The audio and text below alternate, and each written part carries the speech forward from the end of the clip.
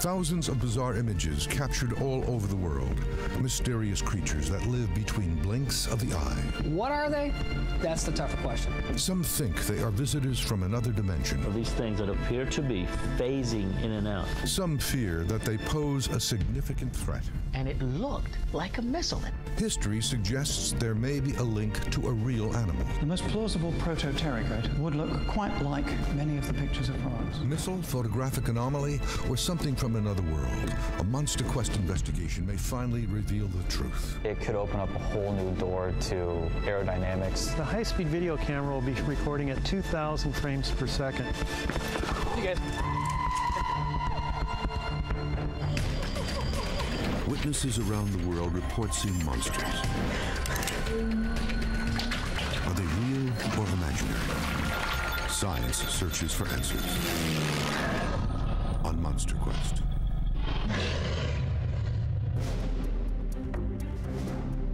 The camera, capturing everything from news to weddings, immortalizing the moment. But they are also recording something else. A missile-like object or creature, able to appear out of nowhere for just a fraction of a second before disappearing again. To researchers, they are simply called rods. Who knows what it is, but there was something there. These things travel at maybe 135, maybe 200 miles an hour. You can miss it with the naked eye. Rods are described as 1 to 6 feet long, with a cylindrical body, and either multiple sets of wings or with a thin membrane of wings wrapped around their entire length, propelling the creature forward so fast they are undetectable to the naked eye. Rods have been little more than a curiosity. That is, until October 20th, 2002. Is it a bird, a plane, or something else? People are asking now that a mysterious object has been caught on tape over Albany, New York.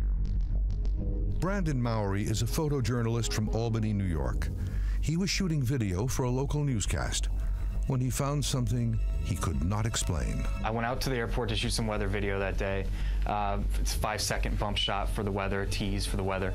I was shooting planes taking off at the Albany International Airport at the end of a runway. Mowry did not notice anything out of the ordinary at the airport at the time. His discovery came upon returning to the station. While I was editing the tape, I happened to just pause it on, on a frame, and I looked up, and there was this object in the shot. What is this? A UFO? Is this? It looks strange, like a missile. You know, like all these things are going through my head. He found a long cylindrical winged object streaking past a passenger plane taking off from the airport. To Mowry, it appeared to be large and very fast, appearing in only a few frames of video. It looks suspiciously like a missile over a commercial airport. Mowry called in station reporter Dan Bazile to view the image. Still in the shadow of 9/11, Bazile felt he needed to notify airport security. Airport security, airport officials looked at it and they said, we have no idea what this is. I don't think we caught this on radar. They called the FBI. FBI came in, an agent came in, he confiscated, or I should say he just took the tape from Brandon and he took off. There may be good reason for the FBI's interest. It appears again in 2003 over Baghdad, moments after a giant explosion rocked the city. And in this video, a rod appears to fly past a Swedish tank at a test firing range. There are a surprising number of rods found in and around military operations or where aircraft are seen, leading some to theorize rods may be connected to secret military weapons. I believe it was something classified that the government doesn't want us to know about. It's flying up in the sky, they didn't want us to know about it, and they took that tape, they don't want us to know. So I'm thinking this was some sort of test. To this day, Brandon has stuck to his story, and the FBI considers the case open and would not comment on its findings. There's no doubt that this event was taken very seriously, okay, by the FBI and the military. It was definitely a matter of national security as far as they were concerned. Jose Escamilla is a rods researcher and historian who has collected over 2,000 rod images from all over the world. And according to Jose, rods have been around for a long time. I'm going to show you a photo that was taken in 1910 in France. Here it is, check it out. And this is the object here. 1910, during a race, this object was here, and it's definitely cylindrical in shape. It seems to have the undulations on it. Skeptics frequently tell Escamilla rods are just birds or bugs distorted by the camera, but he argues many rods are recorded in places where animals should not be flying about, like this video. Something's captured on the video. It appears to be cylindrical. It appears to be moving at high speed. Filmed in May 1999 and brought to the attention of meteorologist Gary England, this rod appears to fly through a tornado. It was recorded on a broadcast-quality camera from a news helicopter, tracking a tornado as it swept through Oklahoma City. A large tornado was coming up from the southwest toward Oklahoma City. Turned out to be an F5 tornado. Turned out to be a tornado with the strongest winds ever recorded in history. The rod appears to emerge from a cloud that England estimates is 10 miles away from the news chopper. But does it really? When played in slow motion, it is difficult to tell whether the rod is going behind the cloud or is appearing and disappearing. You see what appears to be looks like a cylindrical tube, but it's a flash. It's a flash that appears in the frame. Bang, moves very quickly. It looks like it just appears out of a cloud. I looked at it and you kind of go, wow, what is this? And I have to tell you right now, I still don't know what it is. Jose Escamilla has also seen the Oklahoma City videotape. Here's another one farther down, and this appears to be going into the funnel cloud itself. So this thing is going in there at a pretty fast clip, and it's huge. That's an amazing shot. What was it doing in a thunderstorm that turned out to be that produced the worst tornado in history? Didn't make a lot of sense. The photographers that capture rods on tape claim they were not visible to the naked eye and were only discovered later by chance, deepening the mystery. Who knows what it is, but there was something there. The rod's ability to appear and disappear in the blink of an eye leads some to an interesting theory. They are something from another dimension. I have seen footage, all right, of these things that appear to be phasing in and out. What I mean by phasing is they're there, and part of the torso disappears, and then the other part comes back in. Whether it's from another dimension, I can't even answer that one. I'm just telling you what I've seen. This theory is not without precedent. Author and scientist Carl Sagan once said, if a fourth-dimensional creature existed, it could, in our three-dimensional universe, appear and dematerialize at will. Is it theoretically possible for beings to cross between dimensions? Well, theoretically, yes. Professor Thomas Banshoff is a mathematician at Brown University. Time is used very frequently by physicists to represent a fourth dimension, especially since the work of Einstein in relativity theory, where we want to study phenomena, and the phenomena are events. You have 3 dimensions of space and 1 dimension of time. The classic analogy to understand dimensions higher than our own goes back to Edwin Abbott in 1884. He wrote the book Flatland. Flatland is a 2-dimensional world, like the surface of a still pond. And one of the key things in that 2-dimensional world, in the story, is a visitation from a creature from a higher dimension. A higher dimension is Spaceland, and you have a beach ball that's ready to come through Flatland. When it does, A Square, the narrator of Flatland, just sees the intersection of the sphere with the plane. He sees a circle. He recognizes circles. He's familiar with those in his world. But a circle that appears mysteriously and then disappears is something that is very hard for him to explain. Time travel and multiple dimensions have long been the basis for great stories. In 1895, H.G. Wells wrote the science fiction thriller The Time Machine, later made into 2 movies. But most rods seem to be flying, not just popping in like Wells' time machine. One way to verify whether rods are either military experiments or an undiscovered flying creature is to see whether an object similar in shape can actually fly. MonsterQuest puts it to the test. I believe the object can fly. Dr. Wei Hu is an aerospace engineer at Iowa State University.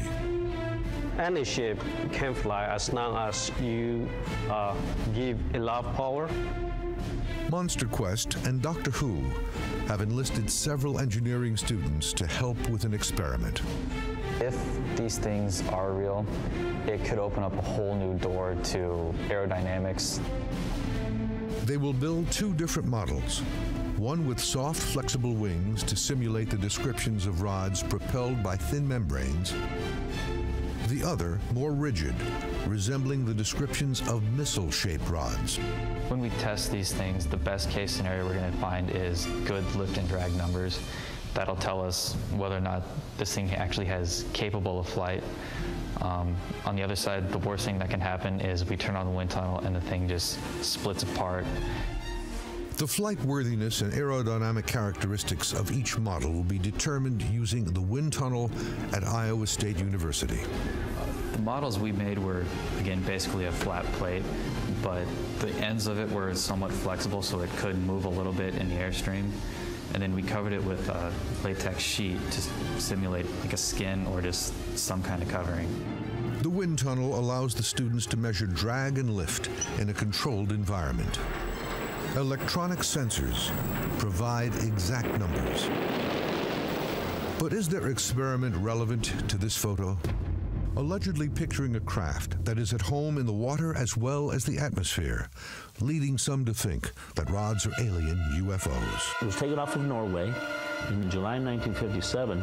It's a rod, coming out of the ocean. Some researchers believe that rods could be a UFO. Now a photograph has surfaced, which bears closer scrutiny. We found a photograph taken by a naval person. It was taken off of Norway in July 1957.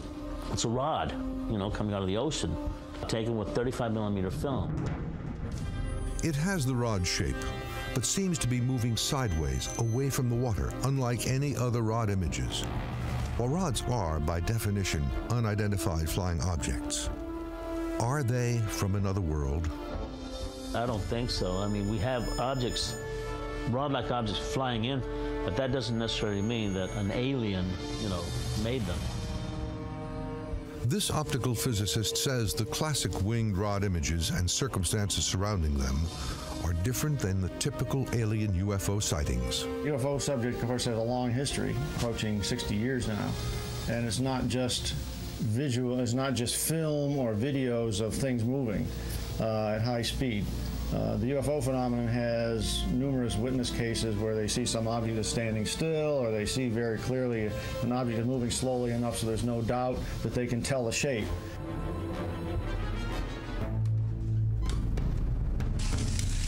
Regardless of whether rods are from Earth or someplace else, the question for the Iowa engineers is, can the unusual rod wing design provide sufficient lift for flight? In order for the flying rod to fly, you must have lift, and you must have enough force to overcome drag. And so the wind tunnel can tell us basically the characteristic, its lift and drag characteristics. While they know the shape, they do not know whether rods are rigid or soft-bodied, so they are building one of each and will test the flight characteristics of both structures. The first model to enter the wind tunnel is the flexible body.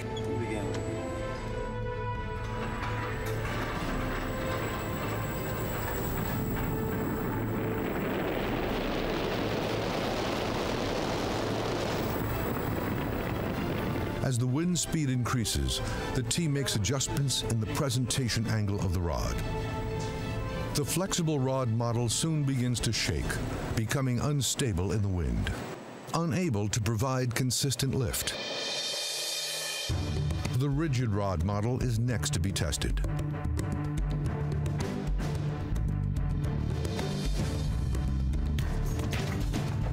And as the wind speed increases, the model remains stable.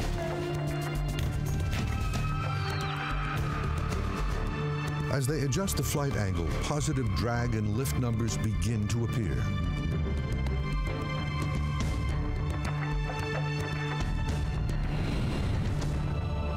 The performance of the rigid model surprises the students. We got the numbers back, and one of the tests was pretty surprising. It's a little bit stiffer. It wasn't flapping around in the wind as much as other ones, and it actually showed a little bit of a lift number. While the rigid model did perform better than the flexible body, it is still not a good flying design. It's just going to have a lot of drag and not a whole lot of lift. So it would take a huge propulsion system to get it moving through the air.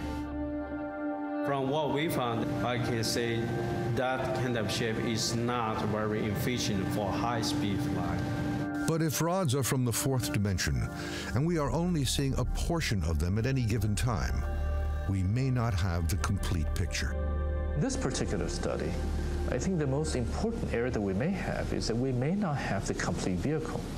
It is very, very possible that we're testing only a part of the vehicle. And therefore, if the test shows that this airplane or this rod does not fly, it may be that we're only testing, for example, just the tail part of an airplane, for example, and we don't have the whole picture.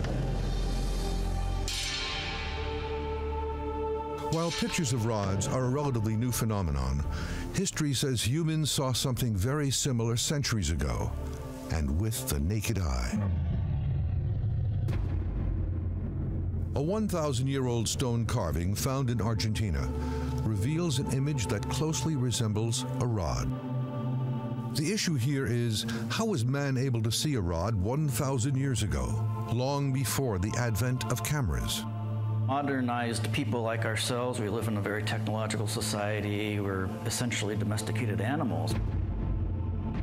Dr. Robert Curacini is a professor of biological anthropology with Southern Illinois University at Carbondale. He says over the years, some of man's senses have been diminished. We spend a lot of time looking at the printed page or at a TV screen. We don't focus the eye muscles. We don't dynamically exercise the eye muscles. But non-Western people definitely do, and they have. In fact, 2015 is the average visual acuity for a non-literate person, whereas we go with 20/20 being perfect vision. An object in the sky would definitely be more visible to somebody that uses their eyes, even a modern person that's non-literate, or probably ancient pre-humans and humans probably could see further and more sharply than we can. This rod image may support Curacini's point.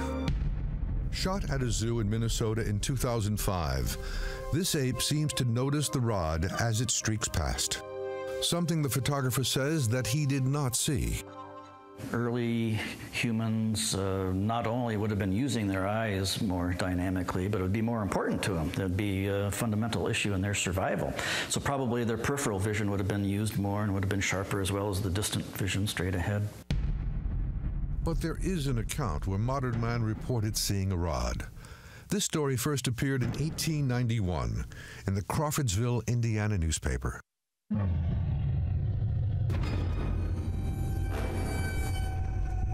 The story goes that two icemen were working outside in Crawfordsville at about 2 a.m. when a bizarre object sailed overhead. Whoa, Jim, what's that up in the sky? Look at it. See that light? I see it, but I don't know what it is. I never saw anything like it. Oh, no. The iceman described the object as a seemingly headless monster, about 20 feet long and 8 feet wide, with no head or tail, and propelled by fin-like attachments. Easy, Finny. It was called the Sky Monster, and was said to swim through the air, much like these rods, shot near a cave in Mexico. We wanted to go there and be the first to base jump into the cave.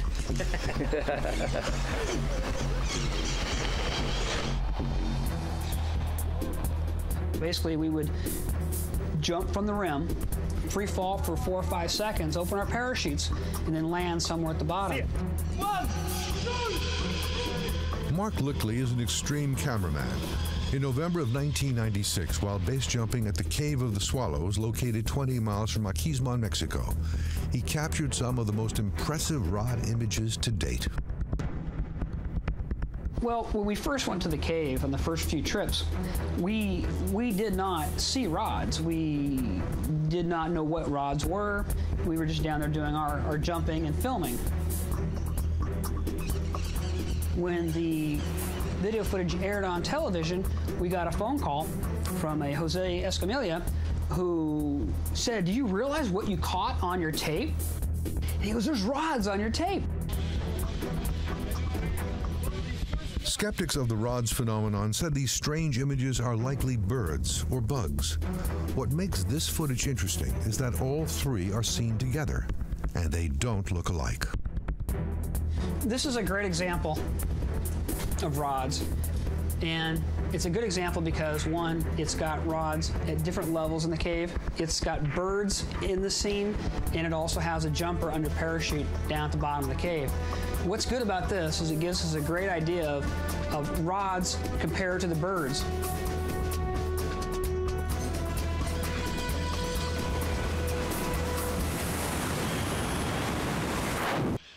Lickley says he never saw or heard the rods during his cave dive, though he was aware of the birds and bugs around him. I'm going to go ahead and play some shots with rods in it, and you'll see many rods darting through the lens. And as you watch, you'll also notice that there are other things in the scene, which are just the common bugs. But here we had one here goes one there.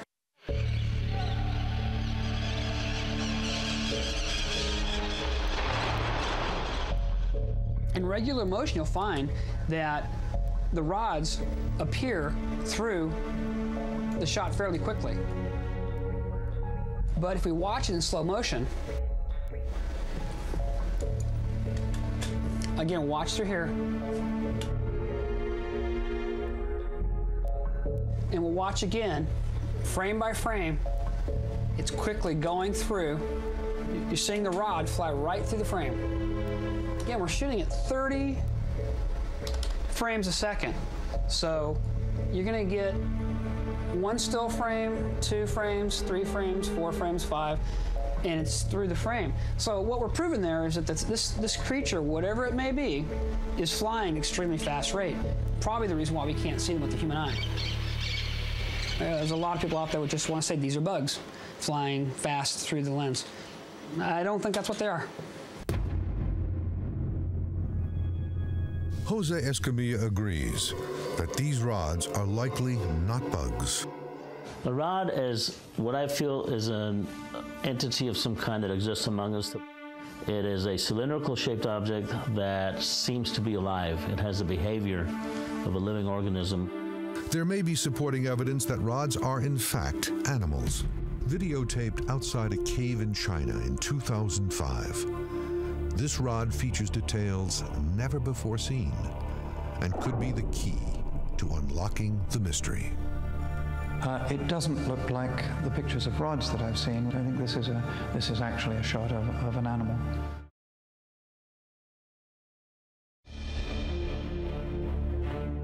Most images of rods quickly streak through the camera's field of view in just a fraction of a second. But not this rod.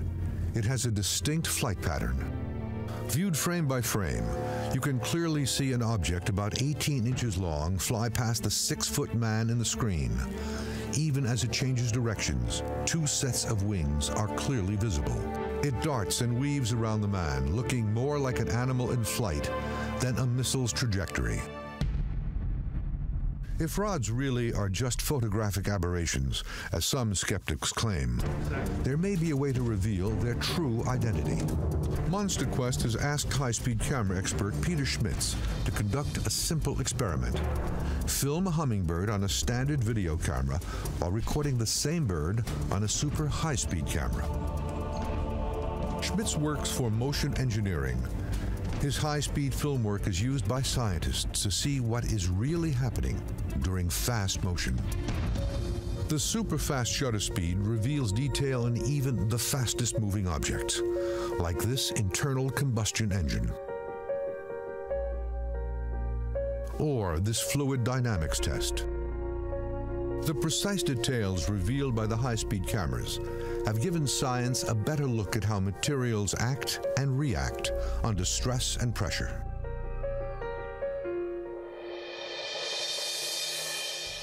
Ornithologist Carol Henderson and birder Martha Ewell will be joining Schmitz for the experiment. They were asked to view the cave image to determine if this is the flight pattern of a bird. Well, I'm not sure what I'm looking for here. I've never heard of these things. I haven't either. Never seen it, never heard it. Let's take a look. Okay, here it comes. There we go. Now, it looks like if there are wings, they're very transparent. The rod's maneuverability and speed exhibited in the footage seems to point to one bird in particular. The only bird that I've seen that it could resemble would be a hummingbird. Hummingbirds can have up to 70 wing beats per second, making them fast and highly maneuverable. Could the speed of the wing beat also explain the blurred image? So we've got one camera that'll be recording at 30 frames per second, which is more of a conventional type camera. And then we've got a high-end, high-speed video camera. This camera will allow us to take, probably today, around 500 to 2,000 frames per second. The cameras will be trained on an iRig clock or counter so they can match the images of both cameras.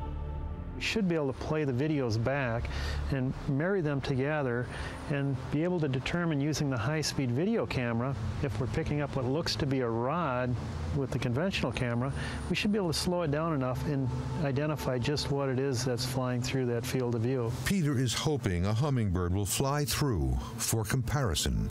They have set up the cameras near an active feeding station, but before the experiment can begin, there is a problem. A little thin on birds out here this morning. Is there anything exciting happening and changing the weather?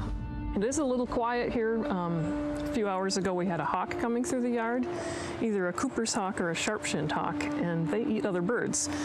So things are laying a little bit low. With the birds gone, Ewell and Henderson review the cave video again, but this time they discover some problems with their hummingbird theory. In a cave setting like this, and considering the white color of the creature being shown, it just doesn't seem like that would be a logical place for a bird to be. It almost looked like there were two sets of wings, but you couldn't really see a flapping at all. Not only is a cave an unlikely place for a hummingbird, geographically there is a problem.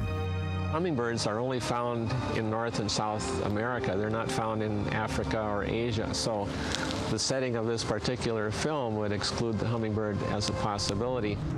If not a bird, then what? Yeah, it looks to me more like insect flight than it would any kind of bird flight. But insect was the first thing that sort of popped into my mind, not bird. Could rods actually be an undiscovered bug? History says an evolutionary predecessor of flying insects looked very similar. The most plausible proto-pterygote would look quite like many of the pictures of rods. Professor Robin Wooten of the University of Exeter in the United Kingdom is a leading expert on insect biomechanics, paleontology, and evolution. He says the first bugs probably looked like rods, as demonstrated by this flyable model. The origin of insect flight was probably about 360 million years ago. The proto-pterygote is a name which is being given to a kind of hypothetical ancestor of the winged insects. So these things would be gliding, using the movable winglets to stabilize their fall. But there is a problem with the proto-pterygote theory. I think it's extremely unlikely that proto-pterygotes would survive for any length of time, because these are transitional forms. They're not very good at flight. They would need to have be in very isolated, very strange conditions not to have become extinct. There is the argument, obviously, that there are intermediate forms in the mammals in particular, the flying squirrels, the flying phalangers, this kind of thing. And so, in that sense, it's not inconceivable that an intermediate stage, which wasn't very good at active flight, could nonetheless make use of gliding. So one can't rule it out entirely. Bugs may actually make sense. There are dragonflies with multiple wings, and many can travel as fast as small birds. they are also highly maneuverable and could produce a similar flight pattern. Peter Schmitz is setting up another experiment using the side-by-side high-speed and standard-speed cameras in his backyard, where he regularly sees an assortment of bugs. Well, let's see if we can go out there, set up a light, try to attract some bugs. Let's give it a try. Floodlights should attract many different types of bugs into the camera's field of view. Peter Schmitz and field producer Doug Hychek must align the cameras so they are seeing the exact same field of view. Once again, the key to the experiment is the digital clock, placed in front of both the high-speed camera and the standard speed camera. Any object passing through both fields of view can be matched with a split-second readout. Stand by for wood chips. Tossing wood chips in the field of view confirm the cameras are properly aligned. There's our wood chips flying by. At 250 frames a second, we're getting a little blur. Okay. Yeah, the wood chips streaked on mine. I got them. Now we just gotta wait for a rod to fly by. It will be a long night for Schmitz and his experiment. Rod researcher Jose Escamilla has heard the bird-bug conclusion from Carol and Yule and has an issue with it. That is not an insect. It's not an insect. And it's not a bird. This thing passed right by his ear, you know? Why didn't he react? All right, if it was a moth or an insect or a mosquito, you'd have heard, you'd react. I mean, you hear something like that. This guy didn't even know anything passed by him. Why didn't he react? Reporter Dan Bazile agrees it is not a bird or bug.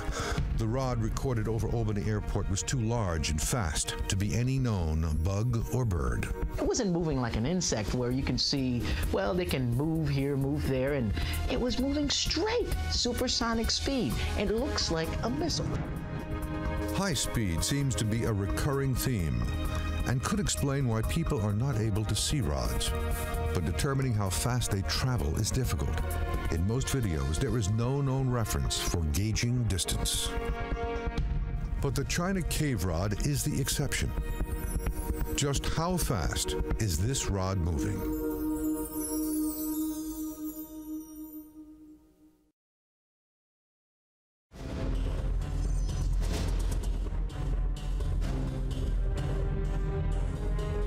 According to Peter Schmitz, the only rod video that contains enough measurable points for calculating an estimated speed is the China cave rod. To determine speed, there must be a starting point, an ending point, and a lapse time. In the China cave video, the starting point is the cave opening. As the man steps through the opening, a light change is clearly seen. He takes 10 strides, or an estimated 30 feet, into the cave, the end point. The rod appears at approximately the same point at the cave entrance, determined by the same light change, marking the in point for both subjects. The rod is visible for 30 frames before it appears to rise over the man's shoulder approximately 30 feet into the cave. Shot at 30 frames per second, this means it took the rod approximately 1 second to travel the estimated 30 feet. That calculates to 30 feet per second, or 20.46 miles per hour, well within the range of many birds, bugs, and bats. But speed aside, how do you explain the unusual images? There are no known animals that have two sets of wings spaced apart in quite the way these rods do. Doctor Who believes the answer to the rod mystery is in the camera. If you use the internet camera, you will see that's actually one full image was separated into image. One we call the odd field, another is even field. Doctor Who is describing a process by which video is recorded. In film cameras, it is common knowledge that shutter speed affects the image. A slow shutter speed can create blurring or elongated images, as in this example. But when the shutter speed is increased, the blur is reduced or even eliminated. However, in video, the recording process is different. The moving picture is made up of a series of stills or frames. Within each frame, there are two fields, interlaced together to give the video a smooth motion.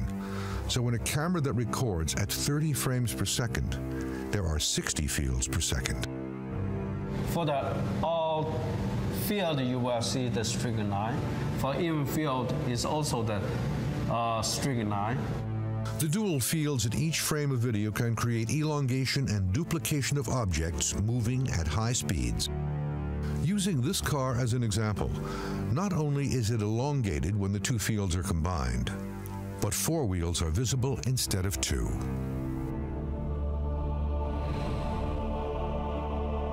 To demonstrate, Doctor Who has set up a simple experiment. Fire a paintball through the field of view of a video camera. If his theory is correct, we will see not a single ball passing by, but an image in each field, creating a doubled or elongated image of the ball. The experiment is not a complete success.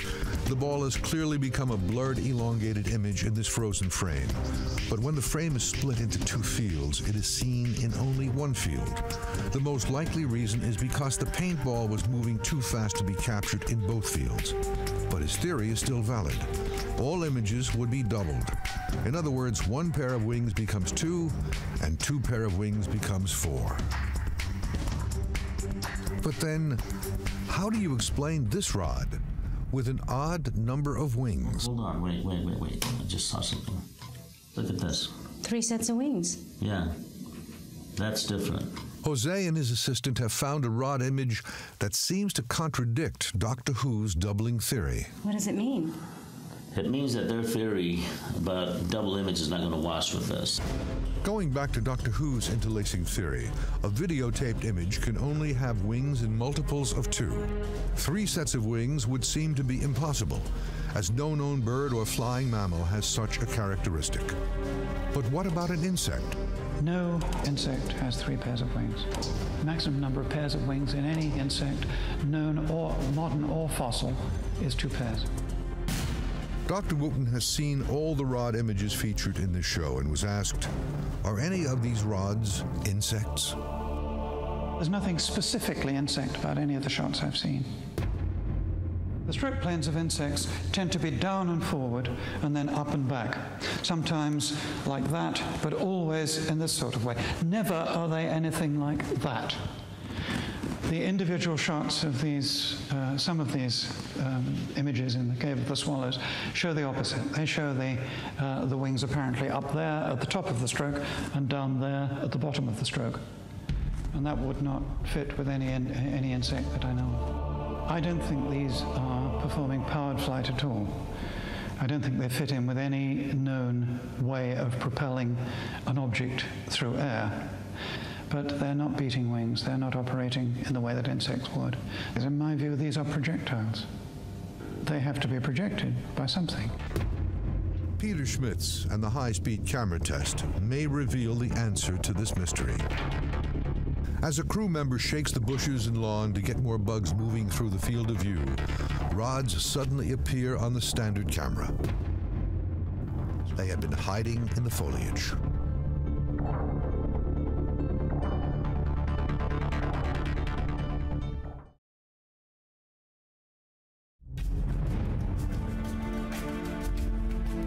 Rods, strange cylindrical images recorded on film and videotape around the world. The FBI allegedly investigated this man's video of a missile-like rod over an Albany airport. This scientist says rods are just photographic aberrations created by the cameras themselves. This man says a creature that looks much like a rod did exist at one time.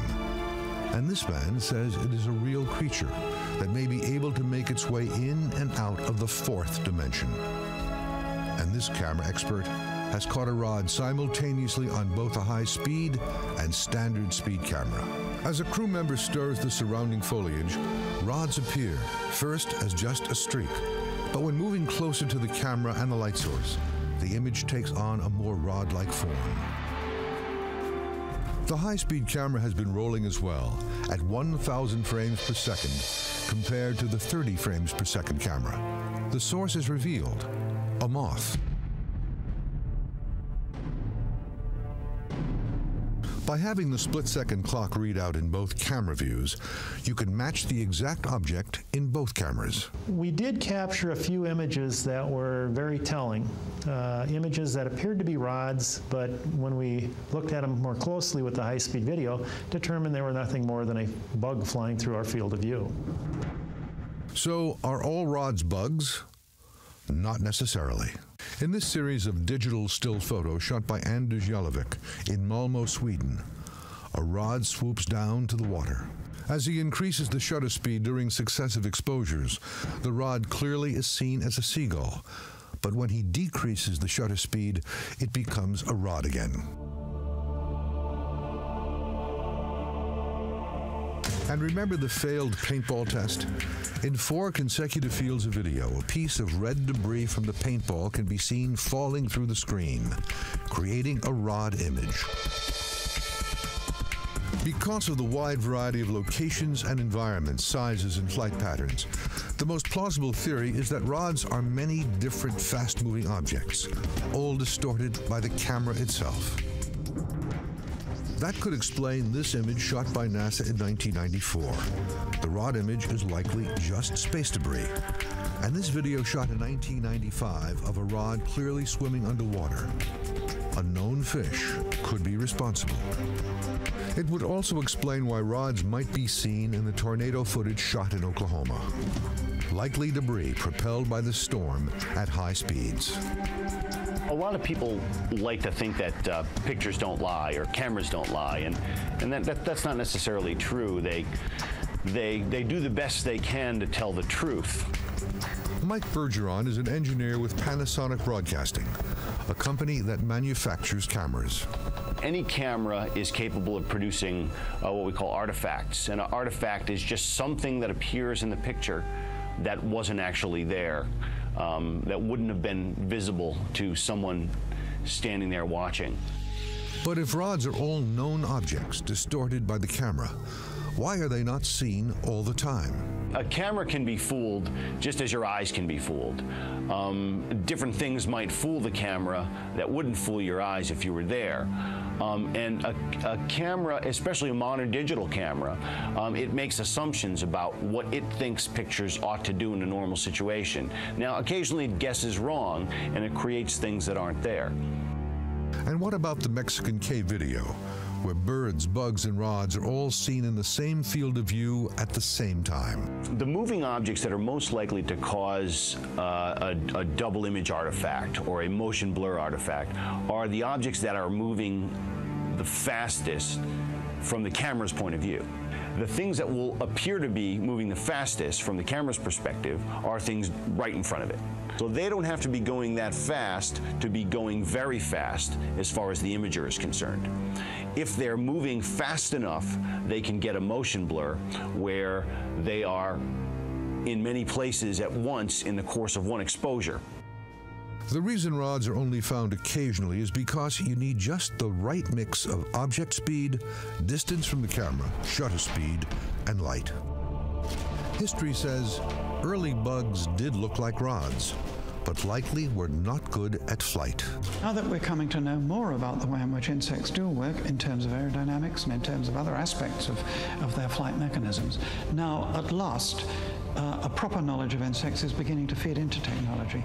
And the engineering team says one rod model could fly, but the propulsion system would need to be quite powerful. If the flying rod is discovered to be indeed flyable, it will not be a surprise to science. And if some rods really are undiscovered creatures or objects, science could learn from their design. There may be even better ways of flying that remain to be discovered. In this experiment, MonsterQuest used sophisticated photographic equipment under controlled conditions to reveal the true identity of several rods, proving that they can be debris, birds, or bugs. But without additional data, it is impossible to know for sure what creature or object is behind each and every rod image, like the mysterious video shot by Brandon Mowry in Albany, New York. We know only that the camera recorded a distorted image of some kind of winged object over the airport that day. However, until the FBI releases the results of their investigation, we may never know for sure. What we do know is that it created enough havoc, all right, to have the FBI interrogate the cameraman and for them to take the tape and try to just sweep it under the rug, because we've never heard anything of what happened to that tape anymore. At this time, science does not support the probability that rods exist in the modern world. But the door is still open. To say that they don't exist, that's incorrect. They're there. What are they? That's the tougher question. In science, it's very important that we're open-minded because we don't know everything.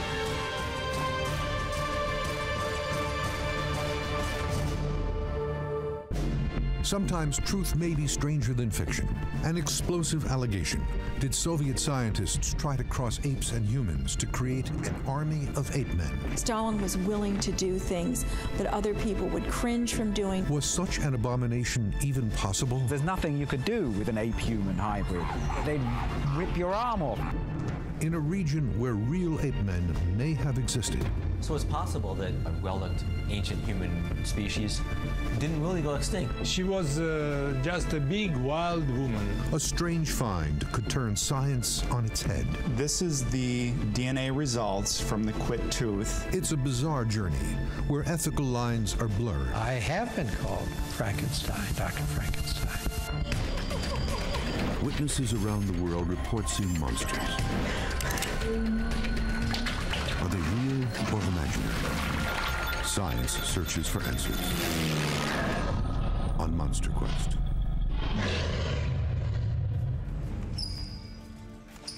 This athlete travels the world performing extreme acts of gymnastics. But he is famous for something else. I am Danny Ramos Gomez. I work in a circus because I'm an acrobat. For his entire 23 years, Danny has been an object of fear and scrutiny to the world outside the circus. So, here I am. All my life, I have been here. Danny exhibits a rare condition known as hypertrichosis, or excessive body hair. It doesn't make him any stronger, but something does. The truth is that I don't know why they think I'm so strong. Some say that I'm stronger than other people. There is a really heavy trampoline that they need 4 people to carry, but I can carry it, not with one arm, but on my shoulder. They think that I'm strong and they are scared. Though Danny's strength comes from practicing acrobatics, some whisper that he's some kind of ape-man hybrid. He is not. But they are not the first to believe that the link between human and ape is close enough for the species to cross.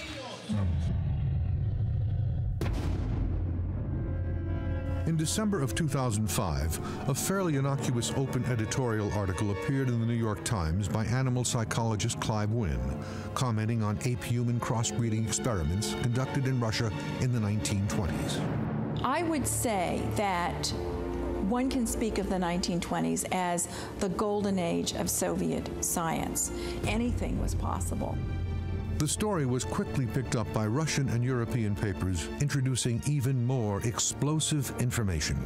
An article in the Scotsman newspaper stated that in 1926, the Politburo in Moscow passed a request to the Academy of Science with the order to build a living war machine. A new, invincible human being, insensitive to pain, resistant and indifferent about the quality of food they eat.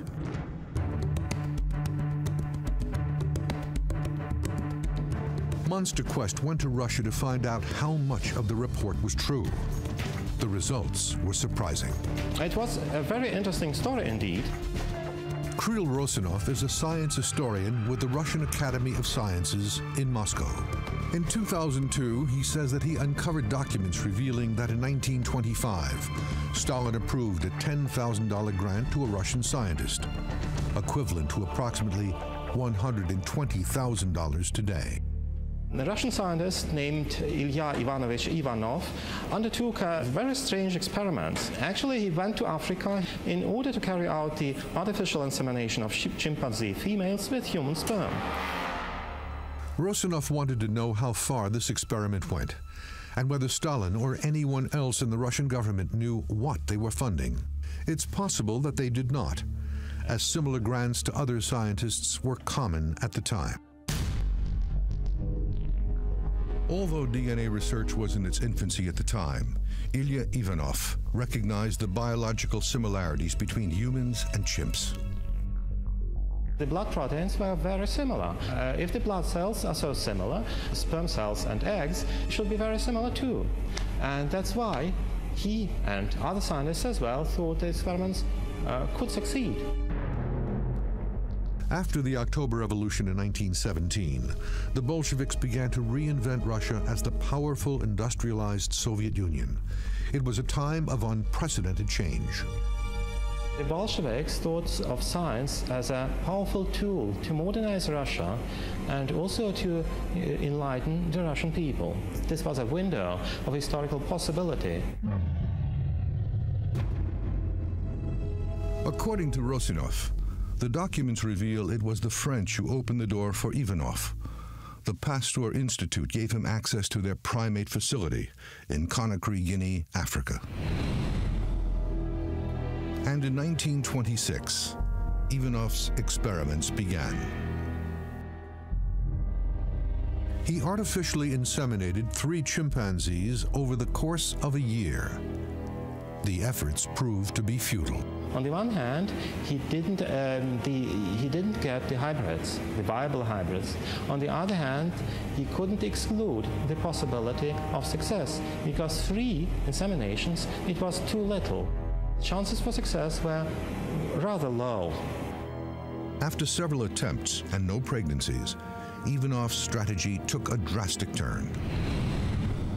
He wanted to inseminate Soviet women with ape sperm.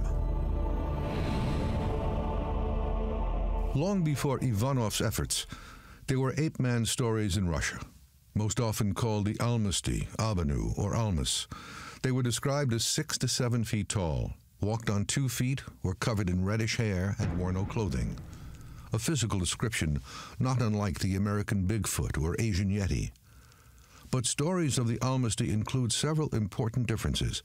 It is said to have a more human-looking face and allegedly used fire and tools. Zana was a female Abnauyu. Abnauyu is a local name in that place, in Abkhazia. It is between Georgia and Russia. Igor Burstev is a Russian historian and an expert on the mysterious hair-covered woman named Zena. He lives in the 1860s till 1890. She's very interesting, wild, human-like creature.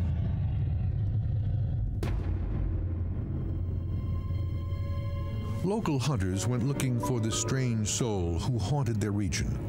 This recreation is true to Abanu descriptions, though, as we will see, Zena may have looked much more human. Soon, the hunters found what they were looking for.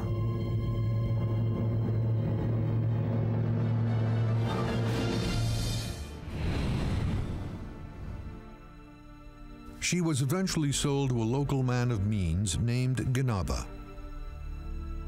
She was very big. They say that she was about 2 meters high. That means about maybe 7 feet. And also she was very strong. She preferred raw meat. She refused of the clothes. That is why she was always nude, though covered with her hair. Her style of life was very wild, as animal life. She was just a big, wild woman. After being caged for several years, Zena grew docile and submitted to a near domesticated life. Although she never spoke more than a couple of words, she roamed about the village freely and even worked at Ganaba's mill. He tried to use her to carry big sacks with grain to the mill and with the wheat out of the mill, some about 100 pounds. She was taking just very easily. And here is where the story takes another unlikely turn. Legend has it that Zena had several offspring with numerous different men from the village. Zena's first child died when she bathed it in the cold river. After that, the local village women raised her remaining 4 children who were seemingly human and of normal intelligence. One son, named Quit, was said to be very strong, ill-tempered, and quick to fight. Quit, along with Zena, was said to be buried in Ganaba's family plot in Abkhazia, while Zena's body was not found. Igor says he did locate Quit's remains. Igor has provided MonsterQuest with what he claims is Quit's tooth. In 2006, DNA tests on the tooth concluded Quit's mother, Zena, was human, indicating the stories of her height and hairy appearance were likely much exaggerated. However, this expert suggests the results may have been tainted. It's possible that the DNA that was recovered before was human contamination. Kurt Nelson is a microbiologist at the University of Minnesota. He plans to run new DNA tests on the tooth. I'm going to go into the tooth and try to recover DNA to analyze it to see what the nature of the DNA is, to see whether or not Quit was fully human. Nelson believes it is possible the original results were contaminated with human DNA due to improper sample collection and preparation. When you touch something, you just automatically contaminate it with DNA. And it's very difficult to get rid of this. The DNA persists very strongly. So I'm just going to decontaminate the surface of this tooth by brushing it first.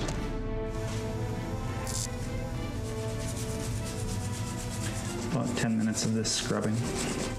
Now I'm just going to rinse off the tooth with some distilled water.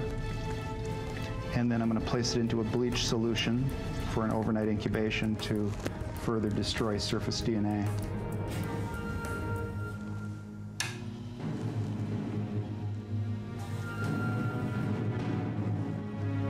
So if Zena was an Almasty, we possibly could solve the mystery of the Almasty. For 30 years, we waited for such analysis.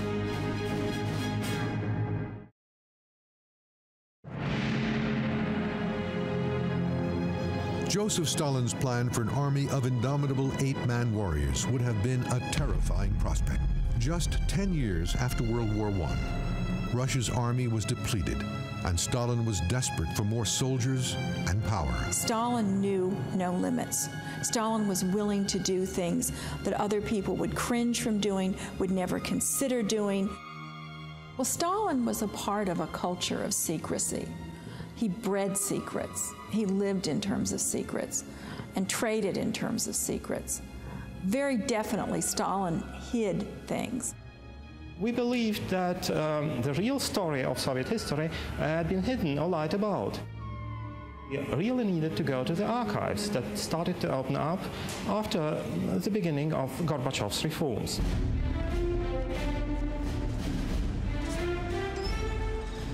In 2002, Rosinov combed the Central State Archives of the Moscow region for details of Ilya Ivanov's experiments.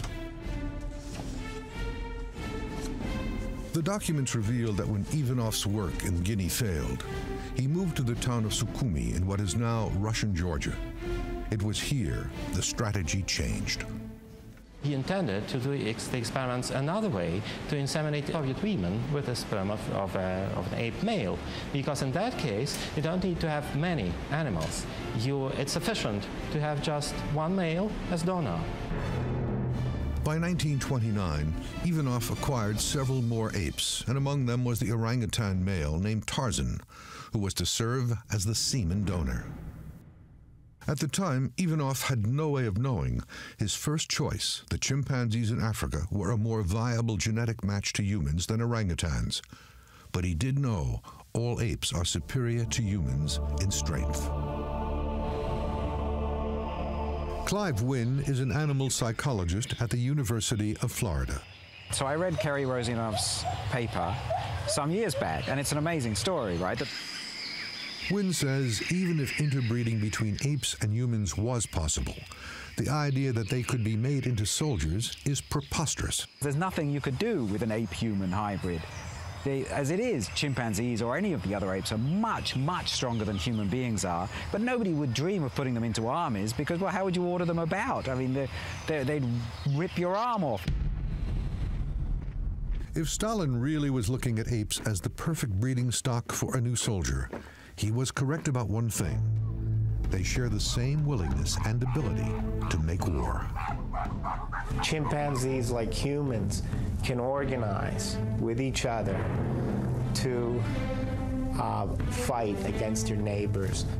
The question is, if you did cross man and ape, what would the outcome really be? Ironically, the 1967 movie Planet of the Apes may actually make sense. Hybrids would likely have many different attributes.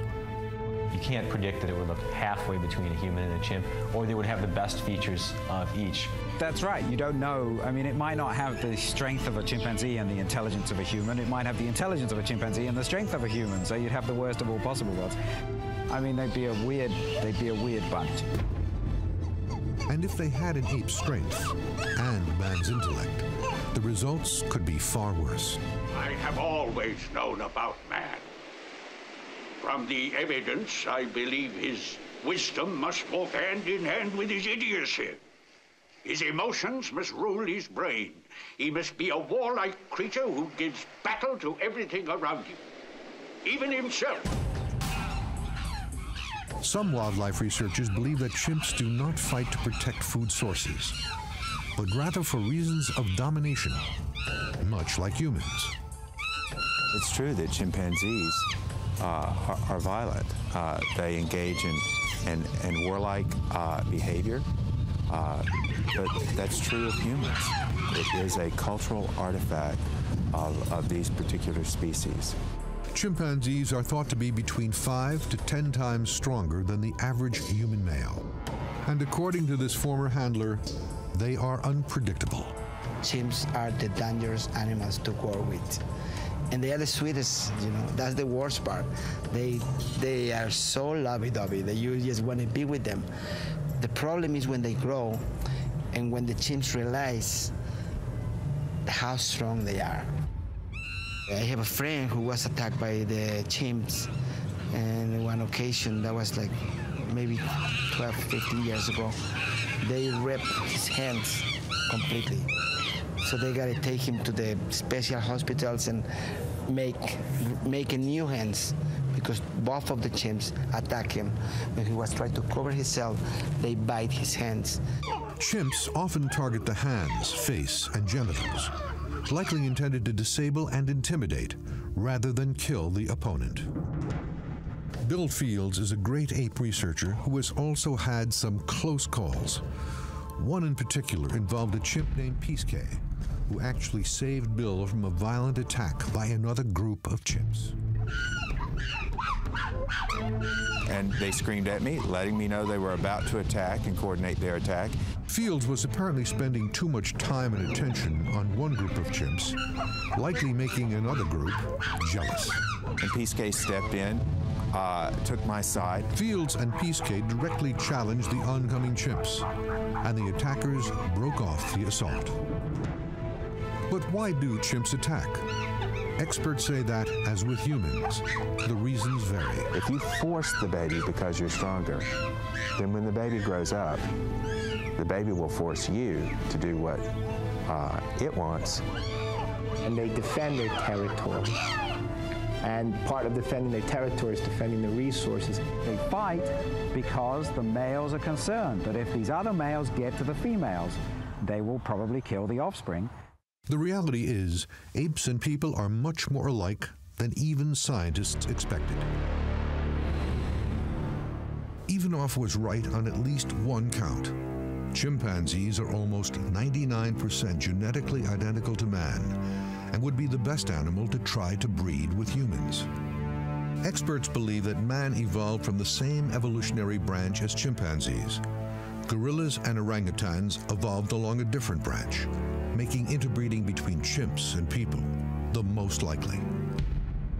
Ivanov obviously gave some thought to what the offspring would look like as he made these crude composite renderings, the human face morphing into the head of an ape.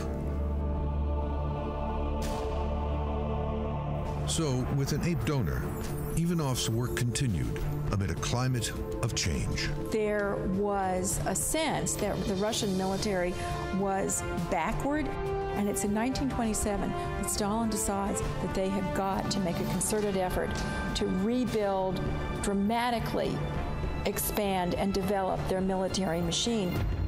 So the idea of biological engineering and some sort of Superman, I mean, this in a way is the answer to a country that is suffering from one disaster after another. Perhaps Ivanov also knew of Zena. She was, after all, alive during the early part of his career in the late 1800s. Ivanov would have been troubled with the same questions we have today. Was Zena just a hairy wild woman, an ape-human hybrid made in the wild, or an unknown ape species that locals called the Almasty? New DNA tests could reveal the answer. Kurt Nolson at the University of Minnesota is intent on identifying the DNA from Zena's son, Quit. Now I'm going to score the tooth with a Dremel tool.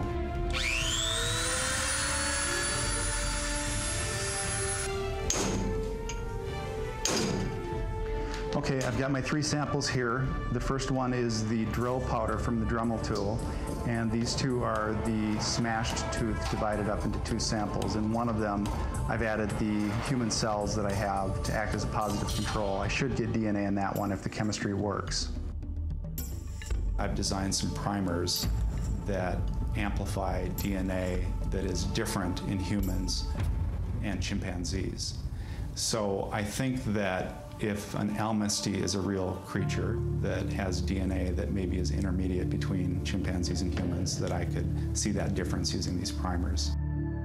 What I'm going to do is I'm going to look at the mitochondrial DNA and determine whether or not the sequence is human. Mitochondrial DNA is inherited exclusively from the mother, so the mitochondrial DNA from Quit should be the same as that of Zena, his mother. In Mexico, Danny Ramos has little concern about his condition or where it came from. I don't know anything about this problem that I have. The only thing I know is that it was inherited from an uncle. Over the years, he has tried to satisfy curiosity seekers, as well as those who wanted to test his hair and blood to see if he actually was an ape man. But in his heart, Danny has always known the truth. I am different only because of the hair. Inside, I am a normal person. Whether I fall in love or don't fall in love, I have a heart. I have a heart. The only difference is my hair. Many people have asked why he does not just shave his face, but he refuses. He says, "This is who I am." To silence those who still believe he is less than human, MonsterQuest has DNA tested a sample of Danny's hair. He is 100% human. Danny's condition is not the result of hybridization. One view of hypertrichosis is that it's a type of atavism. Atavism means evolutionary throwback, and atavism is one of the pieces of evidence for evolution. There are humans that have tails that are clipped off at the hospital, but that's considered to be an atavistic trait because the ancestors of the apes had tails. While Danny's appearance can easily be explained, how do you explain other mystery ape sightings? Well, I think there's no doubt that there are undiscovered species in every corner of the planet.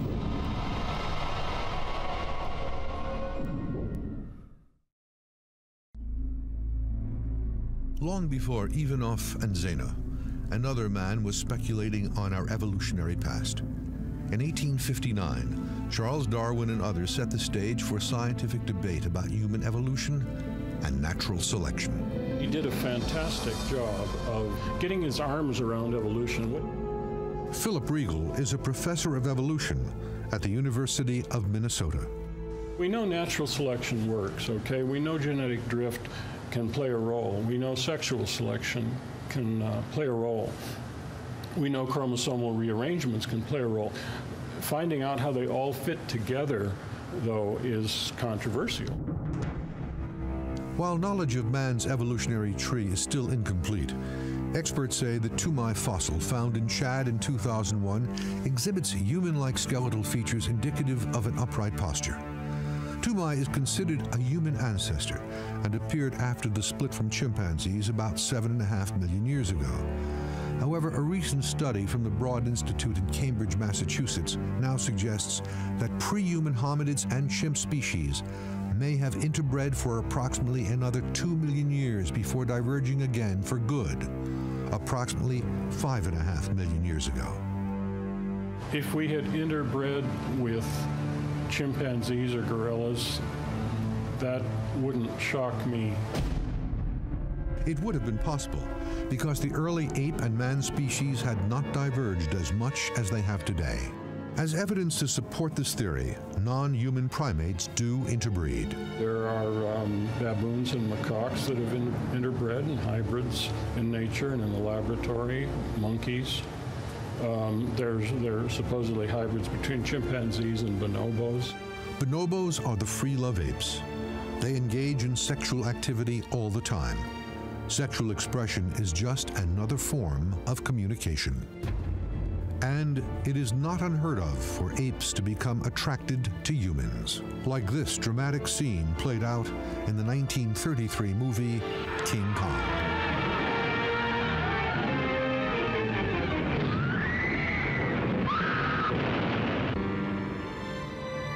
But most researchers shy away from the interbreeding theory.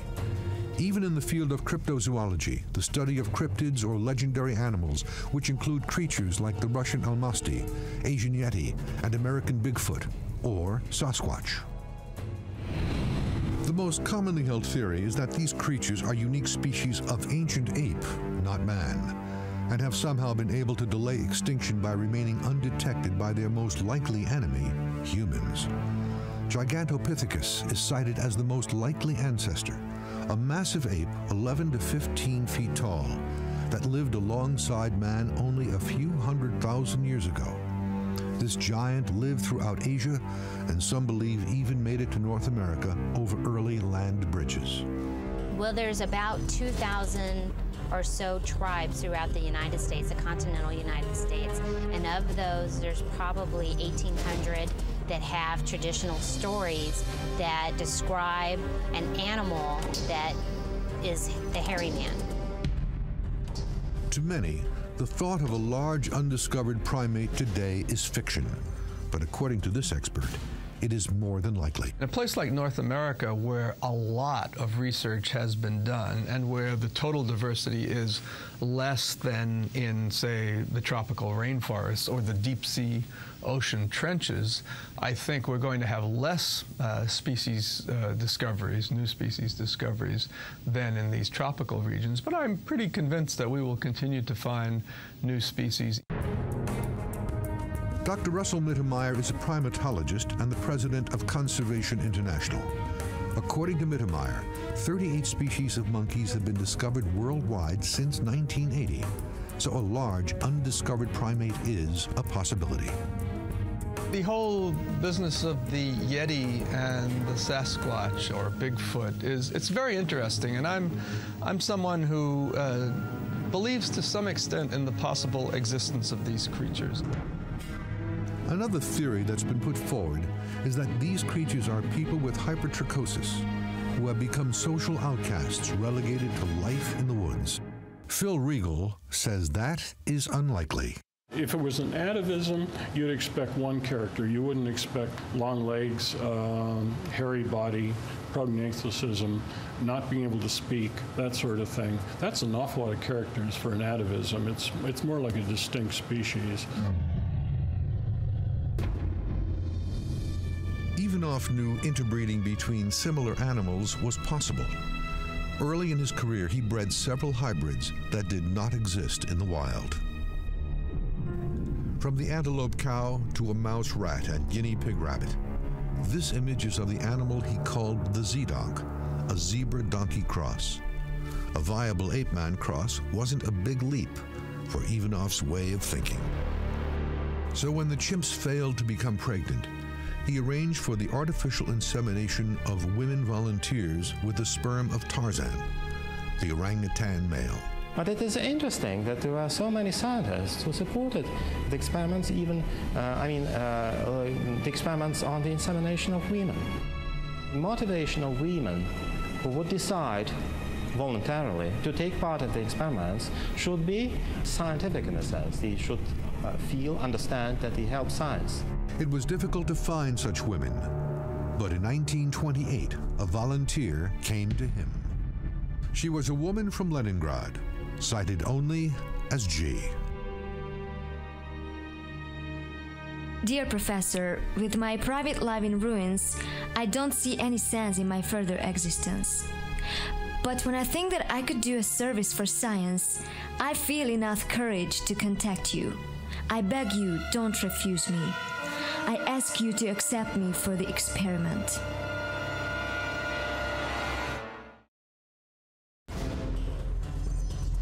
The question of whether chimps and humans could still interbreed today is complex and controversial. While we are very similar genetically, the different number of chromosomes in chimps and humans presents problems. If a human-ape hybrid were to be produced, I think it would be severely malformed and profoundly retarded. I think you would just get a huge mess. So I would expect this offspring to either not live very long or not even make it to birth. There are cases where similar animals with a different number of chromosomes have been able to produce offspring, like the mule, a cross male donkey and a female horse, or a liger, the offspring of a male lion and a female tiger. But there are problems with these new hybrids. It's like shuffling a deck of cards. Sometimes you're going to get a winning hand, sometimes you're going to get a losing hand. Probably most often you're going to get a losing hand. Even if an ape and human were able to have a child, they might not have a grandchild for the same reason that mules cannot reproduce. Hypothetically, even if we could produce some sort of human-ape hybrid offspring, it would be infertile. So it would be impossible to start to create a race of them by breeding them with each other. But Regal disagrees, in theory. There are a lot of misconceptions about hybridization, and one is that hybrids are always going to be inviable like mules. Mules become the paradigm for hybrids. But that's just a rare example. There are hybrids all over the place, and they're not necessarily inviable. There's no law of hybridization. And the differences between man and chimps may be smaller than we think. Many of the same emotions that they feel, we feel. Many of the same thoughts we have, in some ways, they have. Kanzai and Panbanisha are bonobos, a great ape and cousin of the chimpanzee. They live at the Great Ape Trust of Iowa, a primate research center in Des Moines. This new great ape was first discovered in the wild in Africa in 1928. Living in an area surrounded by chimpanzees and gorillas. Bonobos are considered to be among the most intelligent apes in the world, and in many ways, the most similar to humans. Melon? Melon? Thank you. Compared to chimpanzees, bonobos have a more human-like face and walk upright more often. They also seem to be more willing and able to communicate with us. The mental abilities that we often look at are language, planning, problem solving, learning, social coordination. The apes have been in captivity since infancy. They have been taught to communicate in English through a touch screen of unique symbols representing over 350 words. And Matata. Matata. Very good. Part of their abilities is that they have human abilities, and they have those human abilities because they have grown up in a world that has been populated by humans, and their cultural exposure is informed by humanness. And like other chimpanzees, they are emotional beings. Whether they're frustrated, whether they're happy, whether they're excited, because they have some of the same facial muscles that we have, and as a result show the same facial expressions that we do. In some ways, they're more human-like than we really realize. The apes acquire language just as human children acquire language. They acquire it by growing up in a world that uses language. Cheese. Good.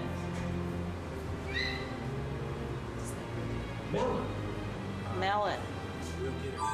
Apes learn exactly the same way as humans do. But they also show we have much more to learn. We think we are the most intelligent, and that may be the case.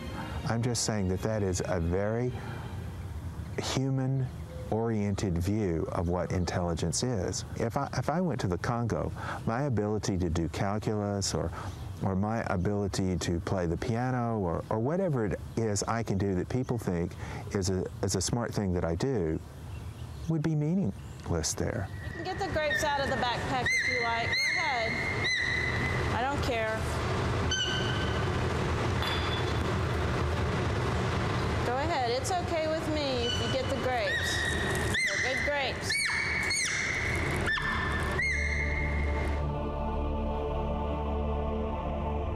Ivanov is not alone in exploiting the similarities between primates and humans. Medical research has long used primates to further our knowledge of medicine. These experiments are considered justifiable by some and examples of animal cruelty by others.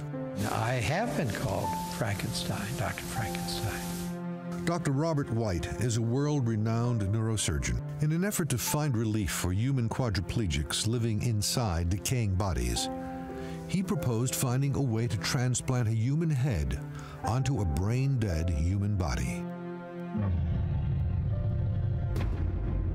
Dr. White began preliminary experiments on primates in 1970.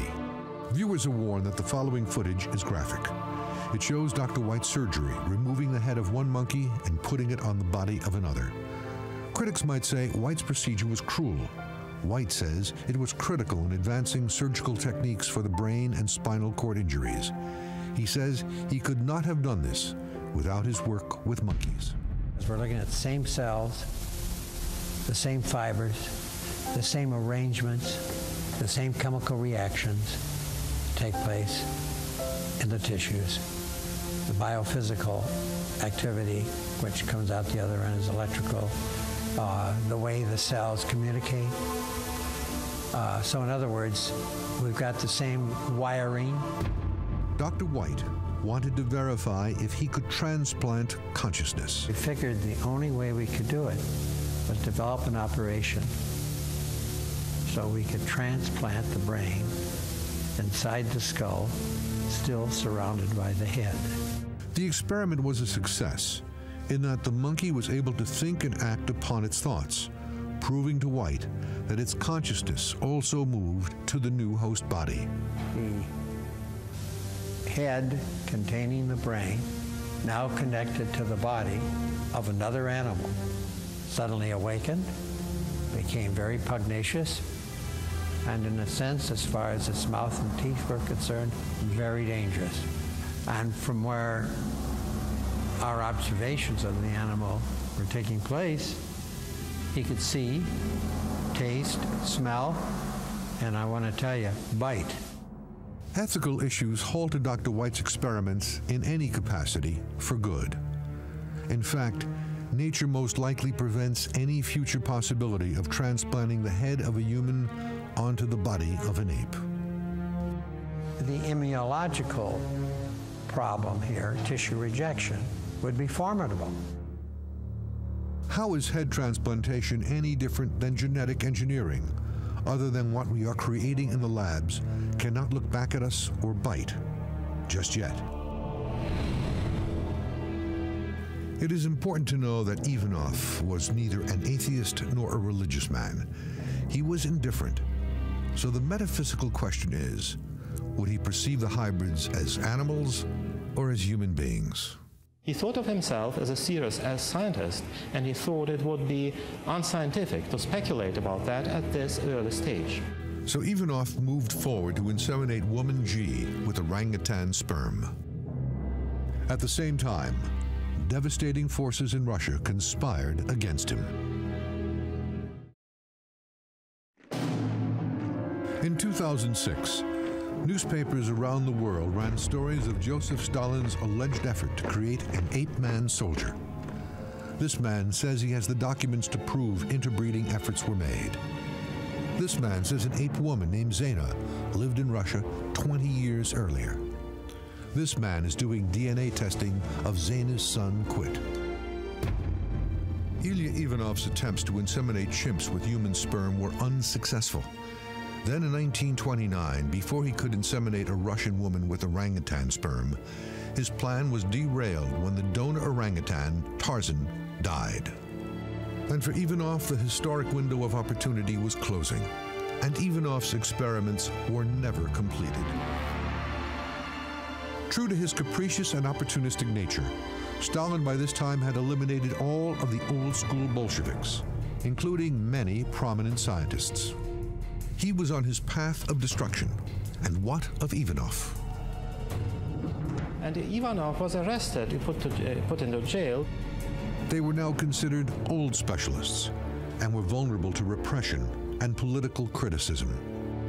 1 year later, in 1932, Ivanov died of a stroke. His personal quest was over.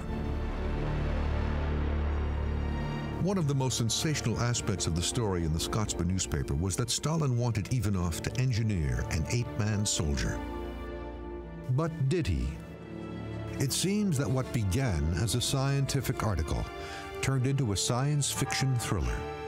I wrote up a little piece about it for the New York Times, and it got published. And I was watching to see, you know, is anybody going to pick up this story? Does the world find this as exciting as I do? And then about 10 days later, there's this even wackier story comes out of a British newspaper, The Scotsman, that this was to do with Stalin wanting to breed a race of super warriors. And what I think must have happened is that my little story in the New York Times got picked up and elaborated and embellished by some Russian newspapers, and then the Scotsman's reporter in Moscow came across those stories and repeated them. What were Ivanov's real intentions then? Ivanov's records reveal that the intended reason for the experiments was not to create a super warrior after all, but rather to discredit the church by supporting evolution over religious beliefs. Ivanov expected that his experiments would be a huge step towards establishing the exact human genealogy and should be used in anti-religious propaganda against the religious prejudice. The Russian church enjoyed huge influence in Russian political life, and Ivanov and his eventual patrons were afraid of persecution from the powerful church. And what of Joseph Stalin's involvement? I think that Stalin had really nothing to do with the experiments. There is no evidence to support the claim. The only direct connection to Stalin was a scientific grant awarded to Ivanov, something Stalin had done with many other scientists of the time. In fact, later documents seem to support that Stalin held strong views against interbreeding. In 1936, an American geneticist, Hermann Molnar, came to the Soviet Union and proposed to Stalin a radical eugenic plan. He suggested that the Soviet Union starts the program of the artificial insemination of women with the sperm of outstanding men. Stalin was furious. He vehemently opposed this plan.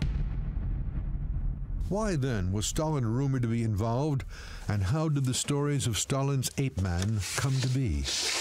People are always interested in dictators, so it would make this story sound more interesting. And what of Mother Nature? Could she be creating ape-men that walk among us? Could Zena be evidence of nature's handiwork? Biologist Kurt Nelson has the DNA results. Okay, here we have it. The samples are divided into 3 sets. This is the positive control. This is purified human DNA in each case. We got a good strong band so that the purification worked. But what you see is that there's no bands in either the drill powder or the smashed tooth sample in each of the 3 primer cases. So that means that I just failed to get DNA. It's certainly a tooth. There was DNA there at one time. It means that the question of what kind of a creature this was is still up in the air. While history says apes and man likely interbred millions of years ago, science says it is likely not happening today. At least there is no evidence to prove ape-man hybrids currently exist in nature or in the lab. But science continues to push forward to a time when Planet of the Apes could become a reality. Perhaps instead of looking for some hybrid creature out there now, perhaps we are the hybrid creature. The quest for an ape-man hybrid, or simply a better, stronger man, is an age-old pursuit that is tightly knitted into our history, science, and legend. The astounding possibilities of modern science shed a new light on Ivanov and his visionary work. We will find the answers to our ancestry someday, not because we want to make a hybrid, but because as humans, we are curious. In the remote jungles of Southeast Asia, frightened locals claim to see a prehistoric throwback. They come out of the edge of the forest into plantations. Said to be half man, half ape, locals call it Orang Pendek, or Little Man of the Woods. This is an animal which is on the brink of extinction in this area. Fossil evidence says a unique human species did live here thousands of years ago.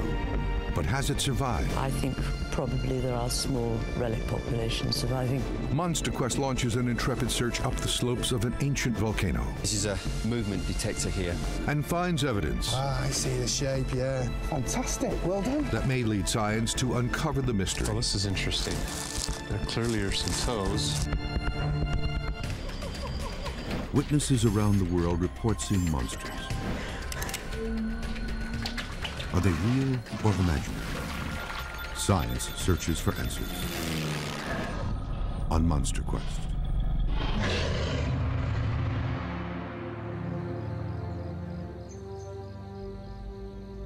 The Republic of Indonesia, a country made up of more than 17,500 separate islands in Southeast Asia. A diverse and dangerous place of active volcanoes, dense rainforests, tigers, poisonous snakes, and rhinos. But there may be something else hiding here, a creature that locals have reported for centuries, and scientists are only now examining. Said to be half man, half ape, mostly referred to as Orang Pendek, which in Indonesian means short person. I turned to the guide and said, you know, what is this? And his hand was shaking like this. He said, I don't know. Hair covered its entire body as I could see it. It was a very pretty colour. Sort of tawny gold colour.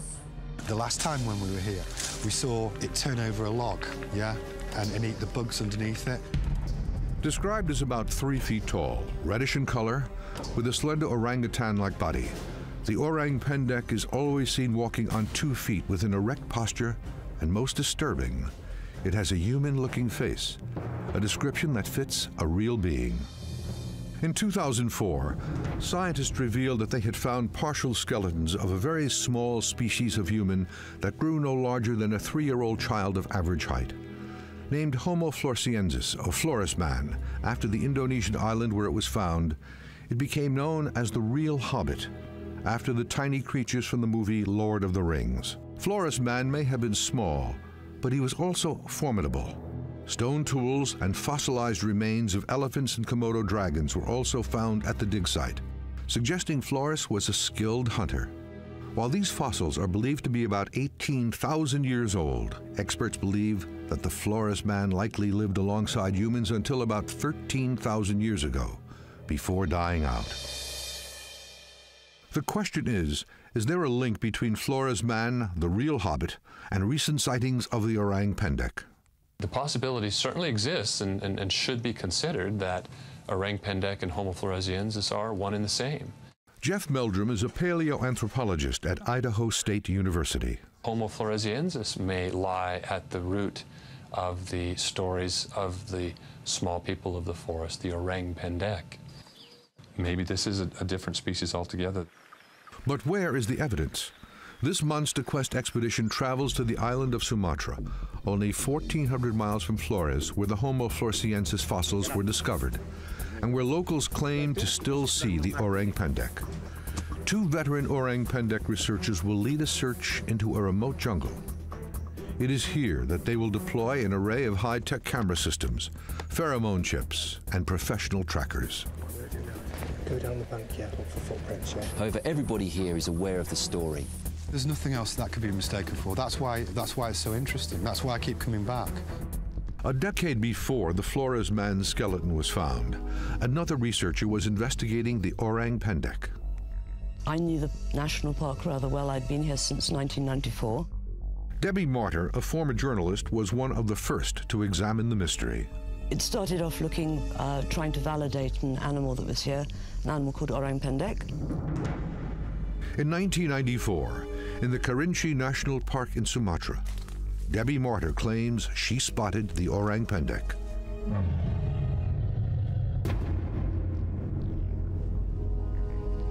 I saw a bipedal primate, which was moving very bipedally. Martyr, who was carrying a camera, never got a photograph. Once the animal had gone and once I'd stopped swearing quite dreadfully because I hadn't taken a photograph, bang went the front cover of Time magazine. She never got a good look at the creature's face, but from what she did see, it was not like any animal she had seen. Martyr claims it looked a little like an orangutan, but different. Very, very broad shoulders, so that the head was very small in relation to the breadth of the shoulder. Orangutans do live in Sumatra, and skeptics say it is most likely the animal eyewitnesses are really seeing. But Martyr disagrees. It was like seeing something from the wrong side of time. The word orangutan is derived from the Malay and Indonesian words meaning man of the forest. Adults stand between 4 and 5.5 feet tall and have reddish hair. But there is a problem with the orangutan theory. Officially, orangutans have never been spotted in this part of Sumatra. New researchers have continued the hunt. Jeremy Holden is a professional wildlife photographer who has caught images of rare animals like the Sumatran tiger and Asian elephant. I photographed many, many species that have never been photographed before. Many, many things. Probably something like 60 or 70 species now, including birds. Holden has teamed up with experienced tracker Adam Davies in this MonsterQuest expedition. If ever you were sort of having a fantasy island moment and you wanted a monster to hide, I always thought this would just be the place. The team is deep within the epicenter of the sightings in the remote Kerinci Semblot National Park. This park is where Debbie Martyr saw the orang pendek and where locals continue to see the creature. Located 2 degrees south of the equator in the heart of the island of Sumatra, Kerinci Park covers almost 1.4 million hectares over 4 provinces and is located within the Bukit Barisan mountain range, one of the most remote rainforests in the world. The search destination is near Mount Kerinci, the tallest peak on the island, rising to more than 12,000 feet above the Indian Ocean. It is also where in 2001, Adam Davies found what he believes is the footprint of the orang pendek. If you were to put that print next to all known species here, you would clearly see that there's a massive difference. The cast of the print reveals a strange anatomy, an opposable thumb similar to an orangutan, but with short, broad toes like a human. Davies sent a copy of the print cast to Dr. Jeff Meldrum for examination. These pads are impressively stout, suggesting that maybe this is a different species altogether that has adaptations to walking on the ground. Davies also sent the cast to Dr. David Shivers, a university reader in primate biology and conservation at Selwyn College at the University of Cambridge, England. So these footprints were very exciting, very unusual, because they were mixed characters from all the different apes and humans. To Chivers, the most fascinating detail about the orang pendek is its ability to walk upright or bipedally. There is only one other primate in the world that walks like this: humans. They've got the toes that are shorter, more like human. The heel is like nothing in that it's curved. We call it banana foot, kaki pisang. The print Davies cast in 2001 seems to support the orang pendek descriptions.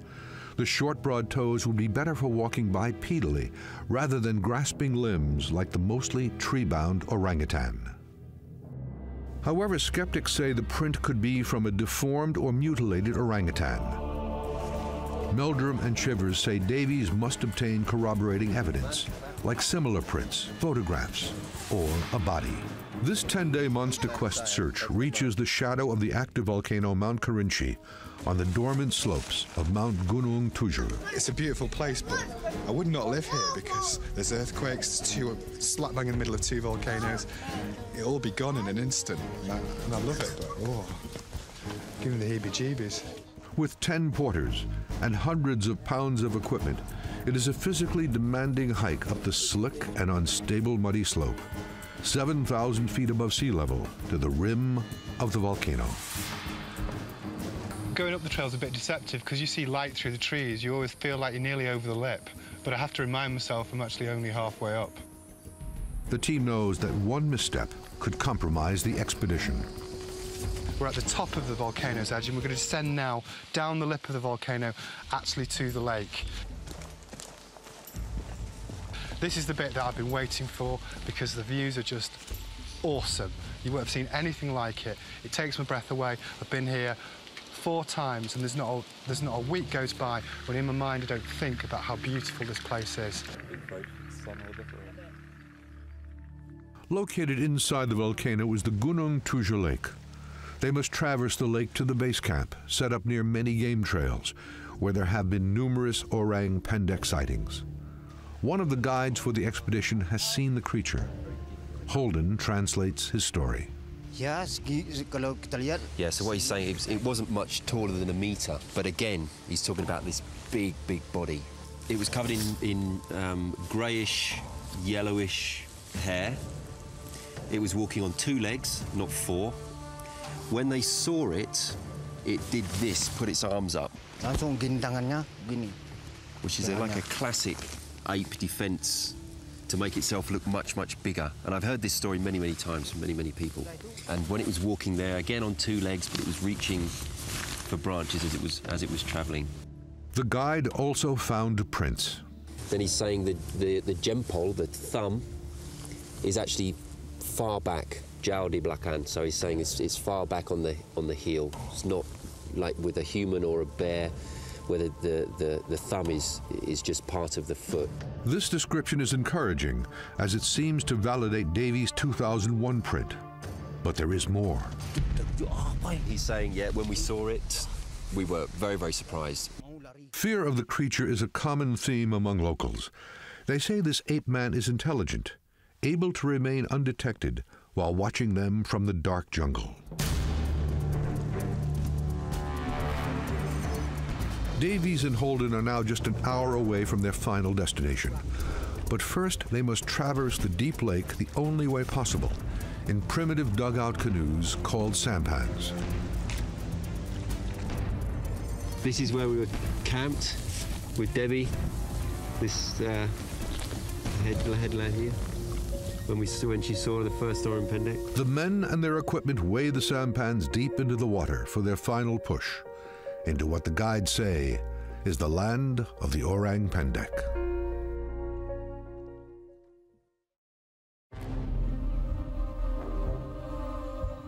Southeast Asia may have a monster.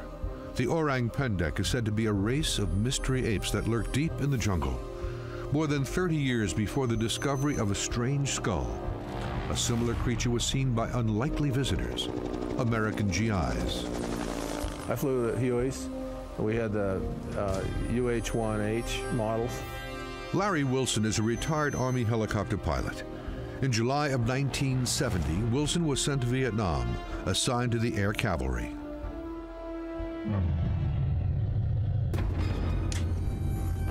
It was during a mission to replace a faulty communications device that Wilson saw something that even today he still can't explain. I would say November to December of 70, probably.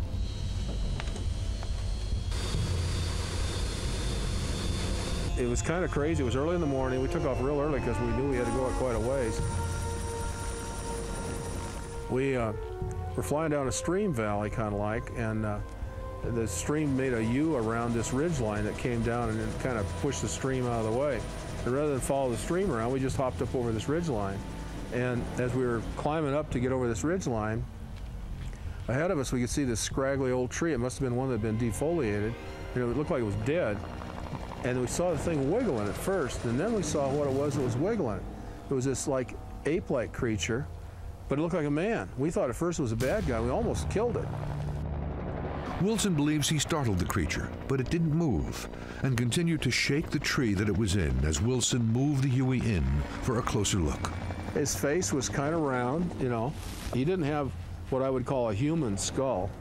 It was more flat on top and almost like a soccer ball kind of shape to the head, but short hair.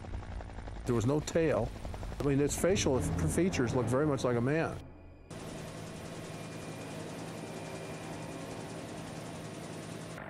Stories like Wilson's are common throughout the area, but the epicenter of the most recent sightings is the island of Sumatra in Indonesia. Jeremy Holden and Adam Davies are now just an hour's canoe ride from where locals claim to have seen the orang pendek. It just always occurs to me when I travel in these that this is probably the first ever type of transport that was made by human beings, just a hollowed log. Because that's what these are, nothing more than a hollowed log.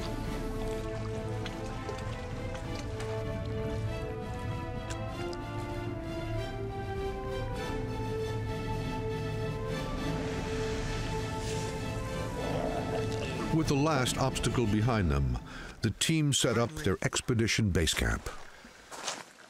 Now the hunt begins. We finally arrived at base camp. We've spent days travelling here, we've climbed that mountain, we were covered in sweat, and now finally we're here. One of the good things about being here is that a couple of days ago the guides built our shelter. Now we're going to be spending most of the time here. Obviously when we're resting, we're going to be eating and sleeping here, and also cooking here, all the lovely dried fish we bought and all the other things.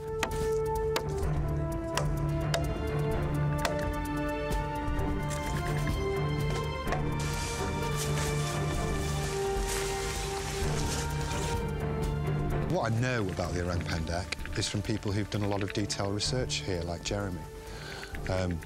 It's obviously bipedal. It varies in size and colour. It's an opportunist feeder, and it seems extremely intelligent. It's a unique and obviously a very rare species.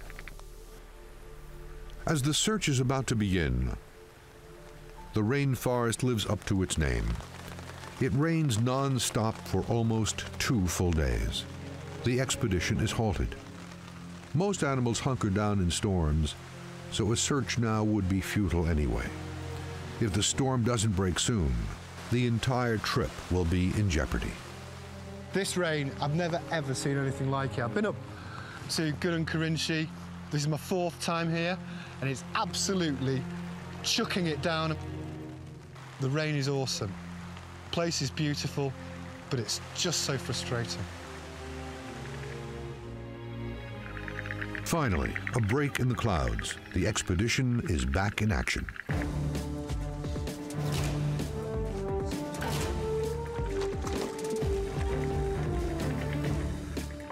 Well, the principal aim of Project Orang Pendek was to validate the claims we made about our sightings. Either some DNA evidence, hairs, bones, some kind of skin matter, or, in my case, a good, clear photograph. And that's the one thing that, up until now, neither myself nor anyone else has managed to photograph. Hey, Donnie, ini lokasi bagus, saya rasa, dari pohon ini. But getting a photograph of orang pendek will not be easy. The one problem with orang pendek is it seems to be highly mobile. So it's not living in a territory or certainly not living in a very small territory. And also, it's not following a set route. There's always going to be die-hard skeptics. They're not going to be convinced unless you dump a body on their desk. Turn the camera on. While the heavy rains have washed all the game trails clean of old tracks, it also provides the team with a unique opportunity. Just like the research team, the animals of the forest are on the move, and the signs are fresh. There's our first sign of wild animals here. You can see wild pigs have been turning up this ground here, looking for roots or reptiles or insects to eat. So I came in here to have a look if there was any sign. Doesn't seem to be any sign of Rowan penneck, but what we have got is a mound of tapir dung. It's not just animal tracks that give Holden hope. This area also has good food sources. So to my mind, for OP, this is an absolute classic location. Nice and open, plenty of things to eat. One of the things we found it's quite commonly eating are these gingers. And what it does is break, usually quite high like this, and then again quite low, and then twist this stem. So what we're after is this white pith inside. It's not bad.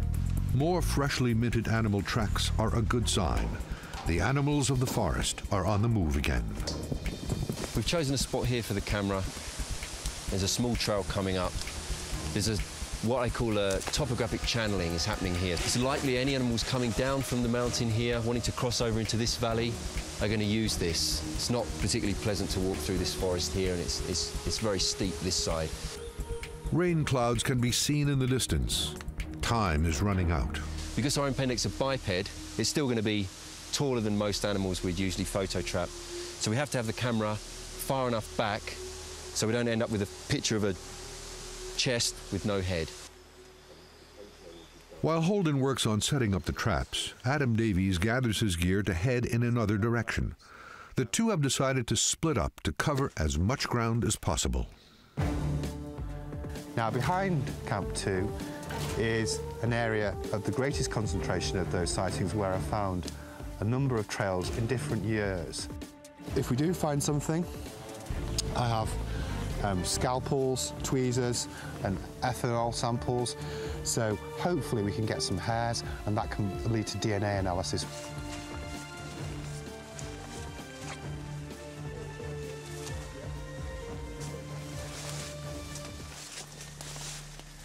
I love tracking these animals, yeah, especially as I'm firmly convinced that ones around this area, it's a massive rush.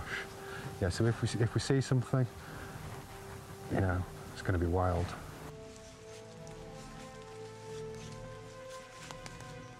Oh, Adam, that footprint. Davies is working with the most experienced guide in the region, a local by the name of Sahar. We've found our first animal print of the day, which is obviously good news because it means the ground isn't so wet and we can get prints. This one here, this small print, is an Asian golden cat.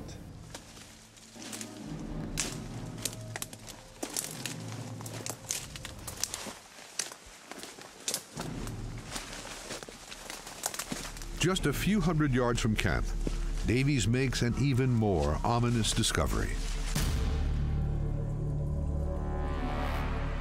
Evidence that another animal is in the area, a potentially dangerous predator. What Sahar's saying is this is the bones of a deer that's been killed by a tiger around here. Just a few hundred yards from the base camp, Adam Davies has found several carcasses and signs that this is a fresh feeding site for a tiger. At over 7 feet long and up to 300 pounds, the Sumatran tiger is the top predator here. It feeds on deer, boar, and even primates like orangutans and occasionally humans. I'm no anatomist, but my initial uneducated view about these things was it would fit quite neatly in there. So there we go, pig. It's not. It obviously wasn't a an orang pendek. We're not going to be that lucky. Davies estimates the carcass is only days old. The bones rot a lot in the jungle, yeah? Can you see the fungus on the tip of it already? Yeah. Finding an orang pendek carcass would be a rare find indeed. As these bones show, it takes the jungle little time to break down remains. Just past the trail from the pig and deer bones are signs of more animals. Bear. A bear? Yeah, this is a bear. So climbing in a tree, yeah. This is close. Where's he climbed up there? Yeah. Think he might be up there now? No. Skeptics say the moon jab or sun bear is one likely animal that people could mistake for the orang pendek. At only 4 feet tall, it is the smallest bear species. It can walk briefly on its hind legs and is an excellent climber. So here we've just found some claw marks from Malay sun bear. This is probably the biggest culprit in confusion with orang pendek. Similar kind of size, similar kind of habits, but probably the most damning thing is that the footprint that a bear leaves looks much more like a small human footprint than that left by orang pendek. The true identity of the orang pendek has long been a mystery. When Venetian explorer Marco Polo was visiting the island of Sumatra in 1295, islanders allegedly presented him with a small ape-like man. They had seen exactly the same thing. The local people were reporting this erect bipedal ape gliding in and out of the forest. They come out of the edge of the forest into plantations, and that's where they've been seen most by people at dawn and dusk. Jeremy Holden also claims to have seen the orang pendek and says that it is not a sun bear or any other known animal.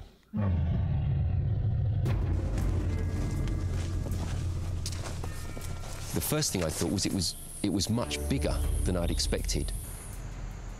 At a lower elevation near the park's entrance, Jeremy Holden first noticed the unusual footprint in a potato field. I called my guide over and said, what's this? And he immediately said, this is orang pendek. Holden followed the trail into the forest. And as I made my way in, I saw a banana palm sway like this. So I just ducked down. And then, no more than 7 meters away, I saw the animal pass in front of me. So it was very close.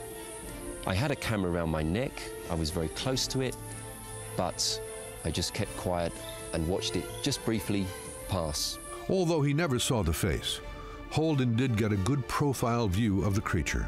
I saw the side of the head and the huge arms which were moving like a human when that walks, and down to the waist. But something that's very erect. It wasn't stooped over, it wasn't shuffling or stumbling like I've seen orangutans do when they're on the ground. This was something that was clearly at home, walking on 2 legs. With this, it was a clear pelt of what appeared to be quite short hair. And the colour of the animal I saw was like a yellowish, almost like dried grass. Even now, the sighting haunts Holden. With a camera around his neck, he never took a photo. Seeing orang pendek was probably the greatest achievement, the greatest victory in my whole life. Not photographing it is certainly my greatest failure. Davies shares Holden's frustration. When you know something's there, you know something's tangible, I just want to do my best to try and prove it. Adam Davies is now near the same spot where he found his best track in 2001. The heavy rain has washed these trails clean of any animal sign. They have found nothing, but that is about to change. Oh, wait. What's this? What? Print. Oh, yeah. What do you make of that? Have a look. No, I think it's orang pendek footprint. Orang pendek footprint? Brilliant. Yeah, I think so. Why? I see the shape, yeah. You can see the opposable thumb, yeah? I think so. It's the same size as the prints that we found last time near here. Mm-hmm. Yes. Fantastic. Well done. At about 6 inches in diameter, With short toes and an opposable thumb, the print appears to be similar to the track he found here in 2001.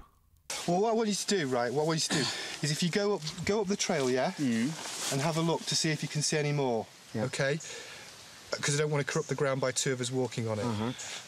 If you see any hairs, don't touch them. Just tell me where they are. So you go and have a look now, yeah, and I'll stay here. If you see anything, we'll come back and discuss them, okay? Yeah, and we'll make a plaster of Paris cast of this one, yeah? Okay, right. In a bit. Forest guide, Adam. Forest guide, cheers, mate. Yeah. Adam, forest guide. Adam, forest guide. One good print could be enough to prove this is the same animal from 2001. Additional prints could reveal a resident population. Adam, come here. What have you got, Sahar? You can see one more footprint. Oh, yeah? Yeah. It is.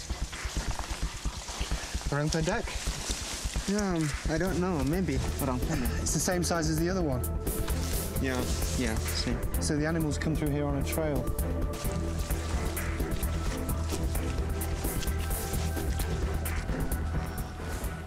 Oh, that's brilliant. I've got another one. Yeah. Oh, that's fantastic. That's really good work, Sahar. I can't believe it. This is in the same place, it's the same shape as the ones we found last time. In all, they find 4 distinct prints spread out over 200 yards before the trail goes cold.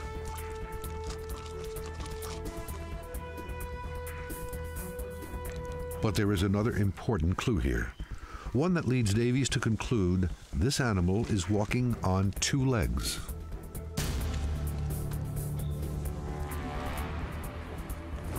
The creature has come down here, walking bipedally, in other words, on 2 legs. And because this section's difficult, you've got the tree trunk there, it's put its hand there for grip. And this moss here has come off it, so sheared off it like that as it's gone through. These sort of clues are really important, A, to determine what type of creature it is, and B, to actually picking up its trail. The damp conditions make the casts fragile, and Davies nervous. It's almost, in these sort of situations for me, because I can feel the adrenaline pumping, it's almost like waiting for somebody to give birth, because I've had prints before and they've crumbled away. Oh yeah, that's a really good one. And you can see the toes and the opposable thumb. So we need to get it cleaned up back in camp. But at least we've got one print that's working. I'm really, really pleased.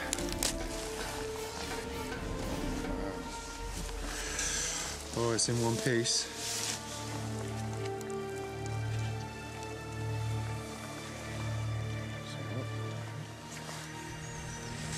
Oh, yeah. And you can, yeah. You can see. Again, you can see the print, can't you? And the toes on it. Fantastic. 3 in a row, that's awesome.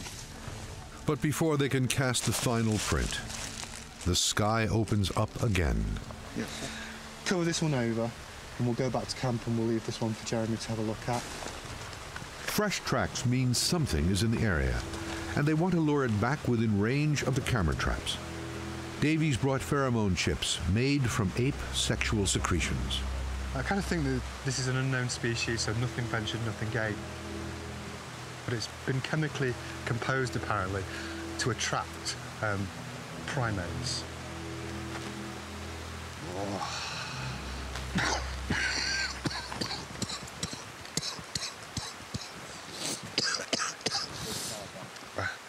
I hope the orang pendek lets men smelling strong. With the casts firm enough to transport, they head back to camp to share the find with the rest of the team.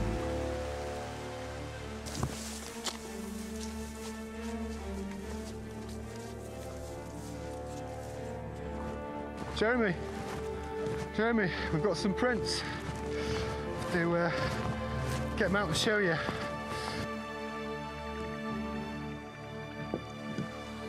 Okay, I think we need to give these a clean now so that we can properly see the definition on them.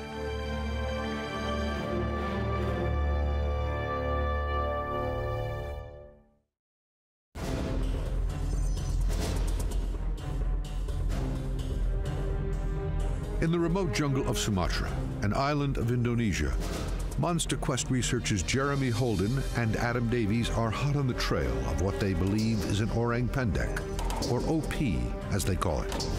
I am a field researcher, I am not a scientist, but I understand the importance of getting anything credibly and independently analysed. This is where I found the first print here. We've got at least 4 good ones, and it's the last one I especially want to show you because... With the wet weather, it could take days before the casts are dry enough to examine. So Adam brings Jeremy back to the location where it was found to search for other evidence, like hair or droppings. OK, mate, it's right up here. Clearly got the 4, I think, maybe 1 toe obscured by that root. Yep. Clearly 4 toes, and I guess this corresponds to the hallux or the thumb. What do you think, Jeremy? It's certainly not tiger, it's not tapir, and it's with a spacing here and this toe down here, it's certainly not bear either, which gives us really not much choice. And it seems to be a print of a large primate.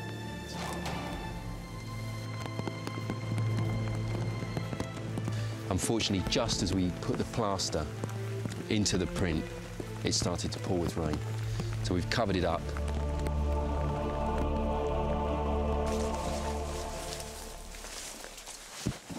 It's now a day and a half later because the rain just didn't stop at all yesterday. I don't know what state this is going to be in, whether it's going to be usable or not. We just have to hope. Oh.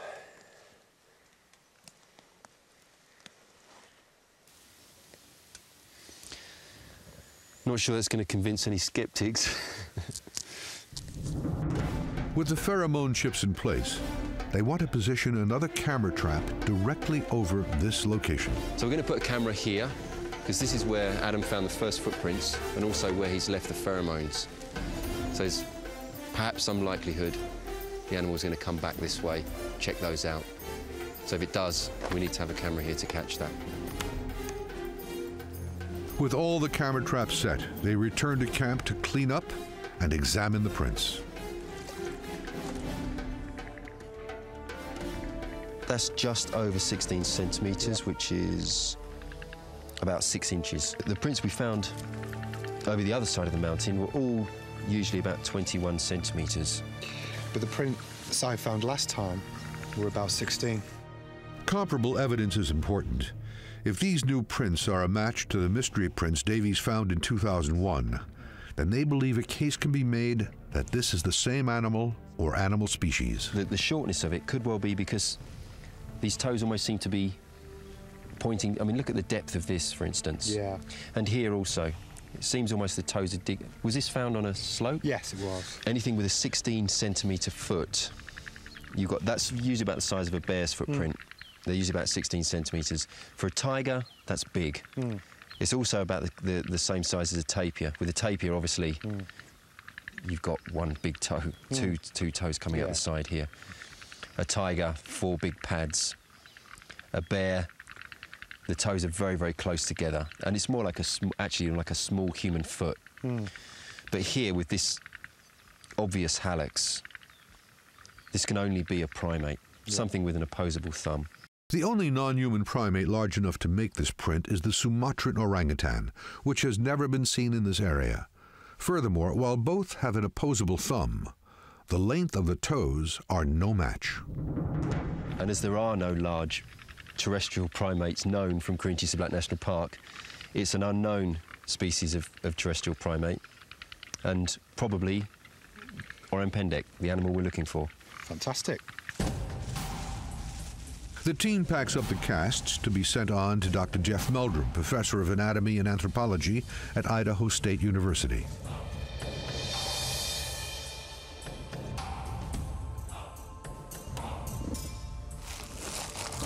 Well, this is interesting. Meldrum is an expert on mystery ape footprints.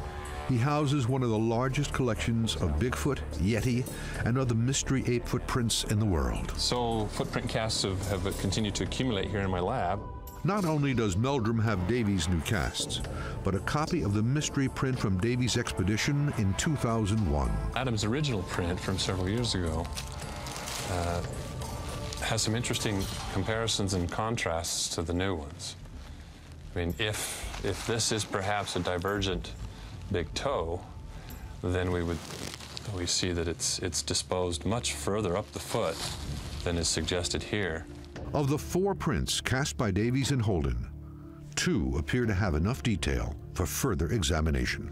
We actually have Adam's original print already scanned into our virtual museum, our virtual collection. So I'd like to take these over to the Idaho Virtualization Lab and have these 2 scanned and get some 3D renderings.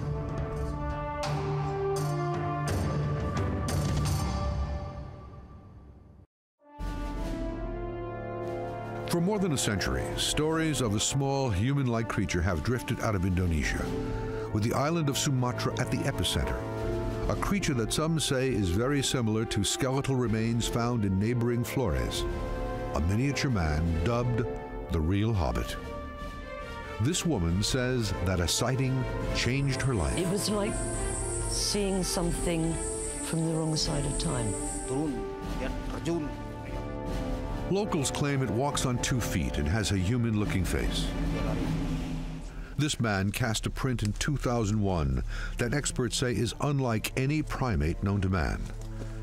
And MonsterQuest launched an expedition in an effort to uncover the mystery. We've got at least 4 good ones. Jeremy Holden and Adam Davies have found 4 footprints that they believe belong to a mystery ape most call the orang pendek. What's been special is we've got an animal actually following a trail continually, and we've actually been able to mark it off some distance. They have been in the forest now for 7 days with camera traps snapping away. It is time to leave, and he is hoping at least one camera has captured what they seek.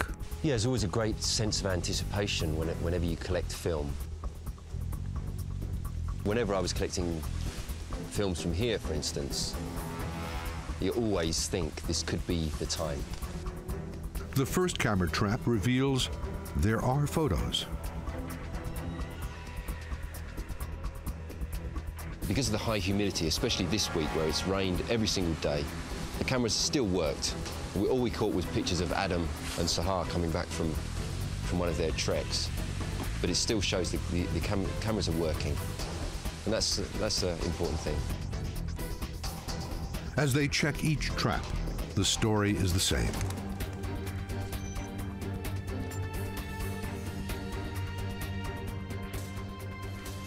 Only pictures of us again. Only one camera trap remains to be checked, but it is also the most anticipated. Well, this is the last camera trap. It was set where the pheromones were placed and also where we found the first prints. So it's the one most likely to have anything.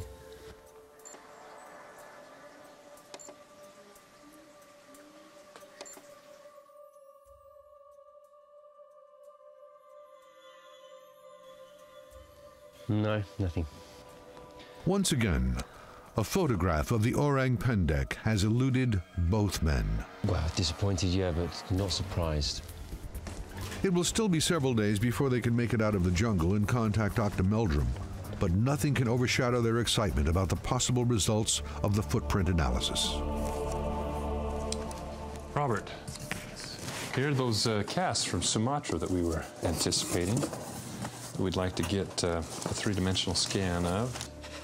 There it is.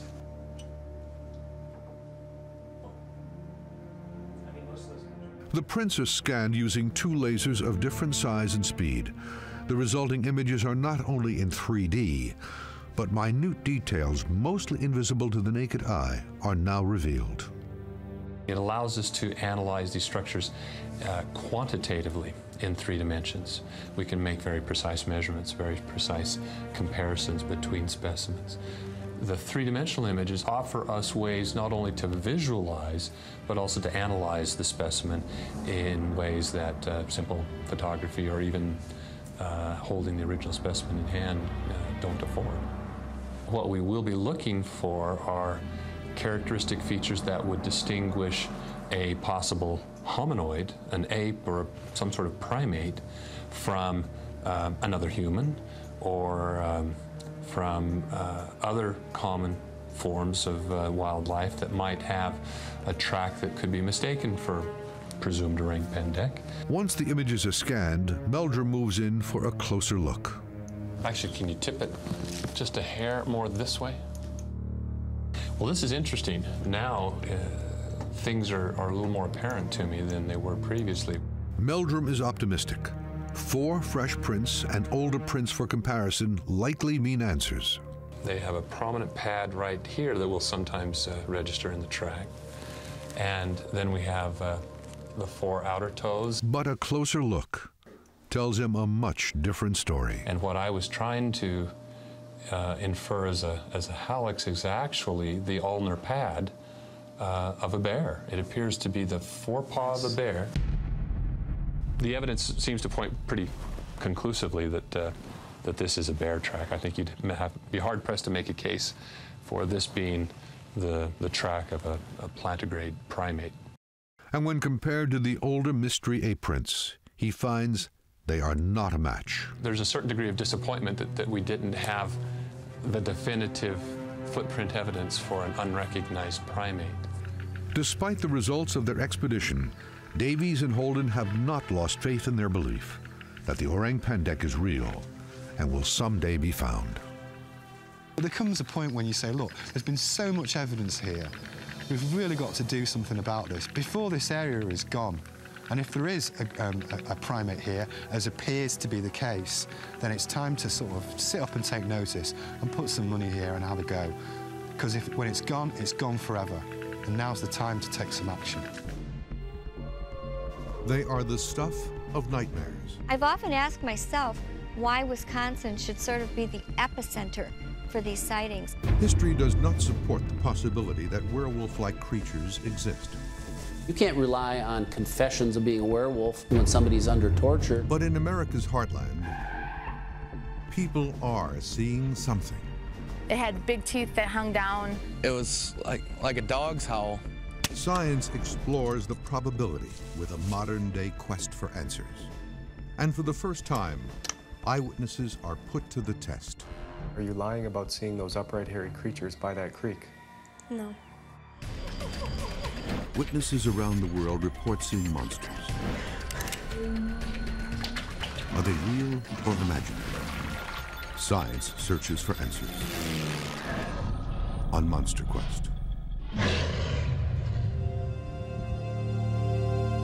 Picturesque Wisconsin, the landscape dotted with dairy farms, quaint villages, clear streams and vast forests, filled with wildlife. There have also been over 200 eyewitness reports describing something that should not be here. This thing was big, anywhere from 6'7" to probably 7'2". The shape of his head was canine. This thing had jumped a 12-foot leap. Hair was everywhere around. I mean, it was big. 600 pounds, 700, I don't know, but it was huge. Eyewitness accounts describe the creature at least 3 very different ways: wolf-like, bear-like, or more like a Bigfoot. Height ranges between 6 and 8 feet, and the creature has human-like hands and feet. In Wisconsin, the beast is commonly referred to as the Dogman. One train of thought is that these are all Bigfoot sightings, and others that they are known animals, misidentified. This investigation concentrates on the theory that they are wolf-like creatures which, while implausible, are not new to history.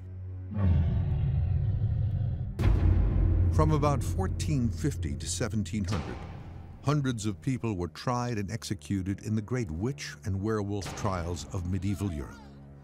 While most were innocent people caught up in the hysteria, one man did confess. Peter Stubb believed that he was a wolf. There is no doubt about that. Peter Stubb of Bedburg, Germany, described himself as an insatiable bloodsucker. Under torture, he confessed to killing and eating 14 children, 2 pregnant women, and the pregnant women's fetuses. Stubb said the devil gave him a belt that allowed him to turn into a greedy, devouring wolf. When he put on the belt, he obviously thought that he had the strength to perform all those strange acts which he confessed. The magic belt was never found, and Stubb was ultimately executed based on his convincing confession. Some people who were accused of being werewolves might actually have suffered from a disease called St. Anthony's fire. It's caused by a fungus that grows on rye, which happened to be a staple food of the peasantry of the time. The technical term is ergot, and ergot, or St. Anthony's fire, causes all kinds of delusions, strange behavior, and can be fatal, and it was very widespread in those days. Psychiatrist and wildlife biologist Dr. Greg Bambinek believes there is a simpler explanation. There was a psychiatrist in the late 1600s, happened to be a friend of the King of France, said, wait a minute, these are mental disorders. You can't rely on confessions of being a werewolf when somebody's under torture. And that started both the werewolves and witches being realized to be a mental disorder and not some wild creature. Lycanthropy, the belief that one is a werewolf, is now a recognized psychosis. Since the 1960s and the advent of antipsychotic drugs, it has all but disappeared. Wolf-like creatures now live in the realm of psychology and Wisconsin.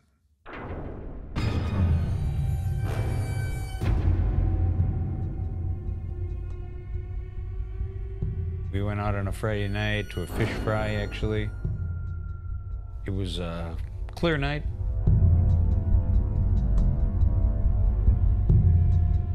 There's a bridge that we have to go across, and you have to make a left-hand turn right after the bridge.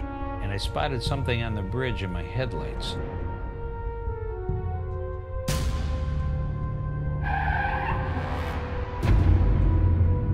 I stopped approximately 20-25 feet from the creature.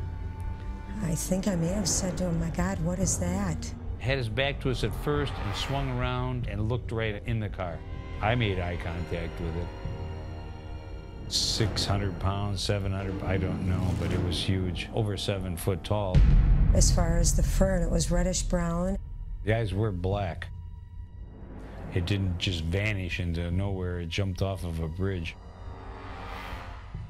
It's like, I can't believe you saw that, you know, what was that? Did we really see that thing, you know, even? Did you see that?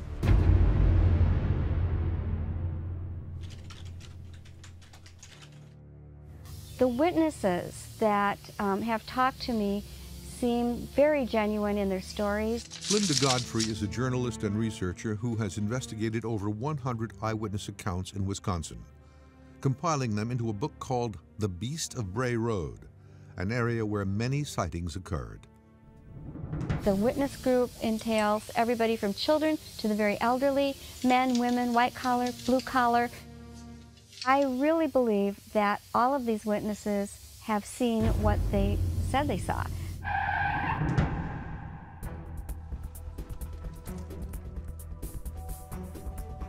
Dr. Greg Bambinek and hunting guide Don Young have traveled to Wisconsin in a MonsterQuest search for evidence of the Dogman. Most of the area in there is swamp surrounded and enclosed with highland. And like the Pagliarones, Young too claims to have seen the beast. Since 2002, I've seen this thing 5 times. My last sighting was last year. Last year alone, I had 3 sightings. In total, I've had 5. Young is a veteran hunter and guide.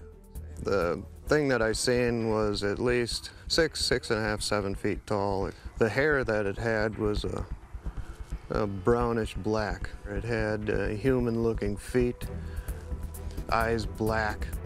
Bambinek believes most eyewitnesses are simply misidentifying a known animal like a bear or a wolf, but he is willing to investigate. One last thing, Dad. I need DNA kit. Mask so we don't give him any illnesses. These are called vacutaners. Mask, we don't get any blood on us. Well, what's that for there? Vacutainer.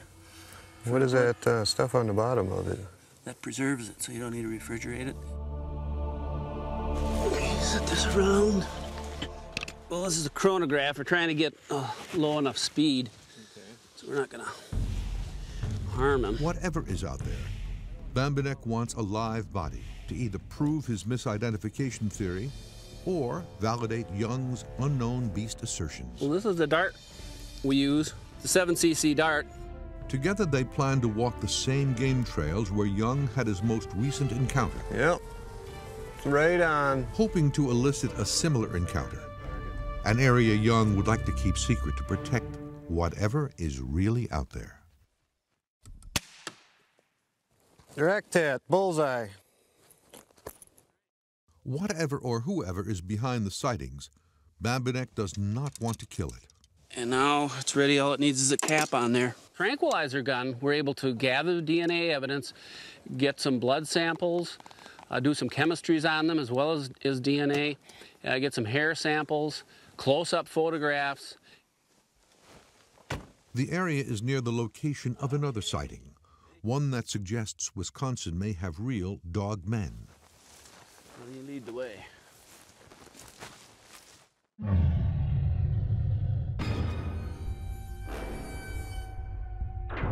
It was a lazy summer day.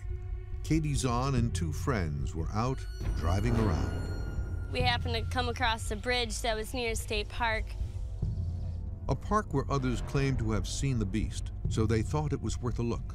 The closer we got to the water, we noticed that there were some creatures just kneeling down, drinking some water.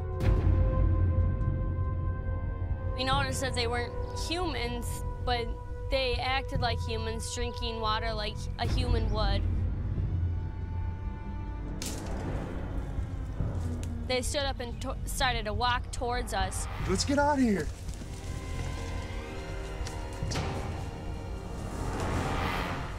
We were just trying to get out of there as quick as we could.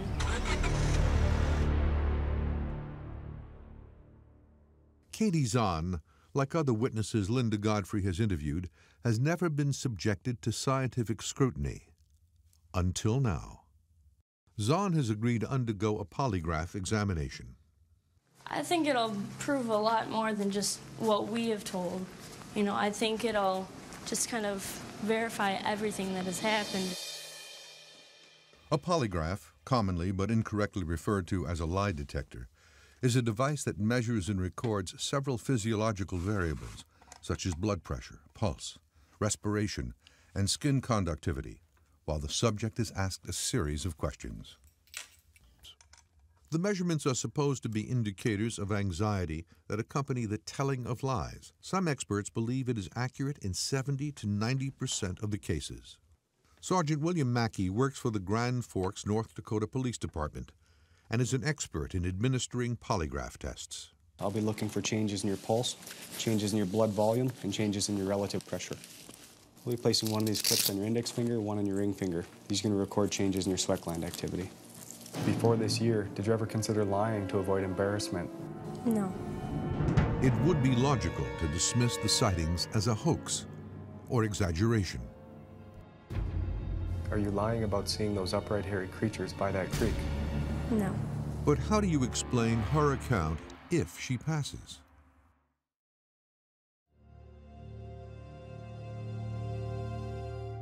Something is said to be lurking in the Wisconsin wilderness, and Katie Zahn claims to have seen it. Let's get out of here. The legend of the so-called Dogman is similar in some ways to Native American lore. I believe that we're talking about a shapeshifter. Shape-shifting is a common theme in mythology and folklore. It is a physical change or transformation in the shape or form of a person or animal. David walks his bear as a game warden with the Shawnee Nation.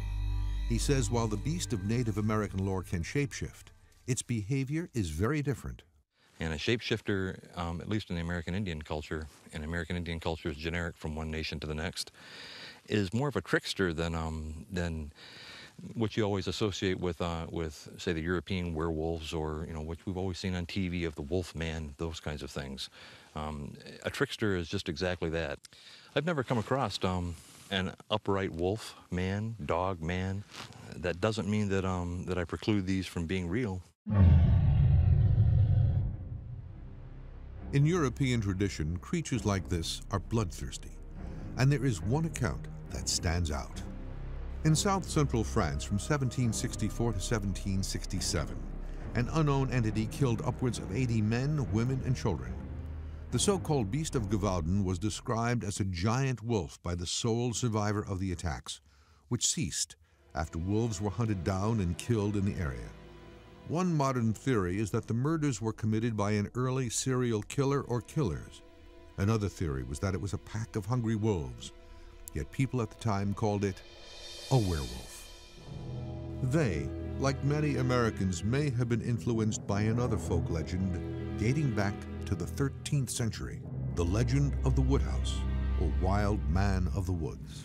We know what they look like, especially because we know them from the figures in English churches in both Suffolk and Norfolk. The carvings generally feature a giant hair-covered man, often carrying a club. They're usually described in a traditional way in which you would expect anyone living in a forest should be described. That is a long beard. Sometimes they're depicted as naked, but with so much hair that the hair covers the entire body. The Woodhouse was often considered neither man nor beast.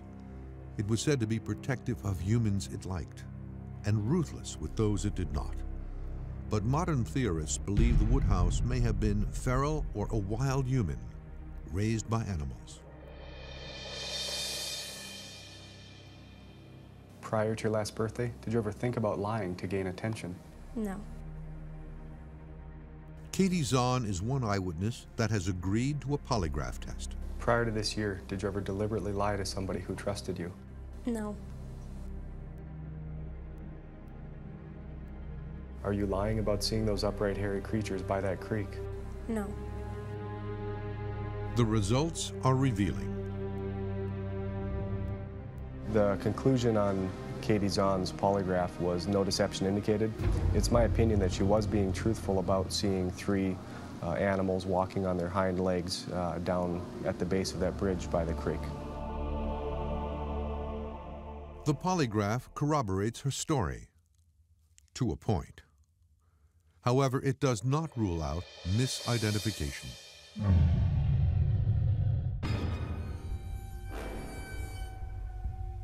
Like Zahn, hunting guide Don Young has had encounters with a beast. One was in the summer of 2006 while hunting in southern Wisconsin. Well, it was hunting season, gun deer season. And like usual, I walk through the woods next to my house to get to this little road called Mount Peely Road.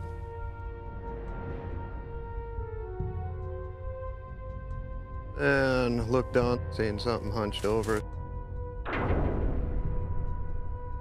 Thought it was maybe a black bear because it had brownish black colorations to it.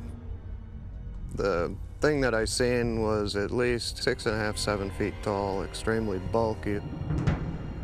Arms were extremely heavily built, low hung, had human-looking feet. This thing had jumped a 12-foot leap with only 2 to 3 steps. Well, the main reason I didn't shoot at this thing was, one, it wasn't bear season, it was deer season. So if it was a bear, I would have been a poacher if I would have shot it, because I didn't have no bear license in the first place. 2, if it was what I had suspected at the time as being a guy in a monkey suit, well, then it would have been murder.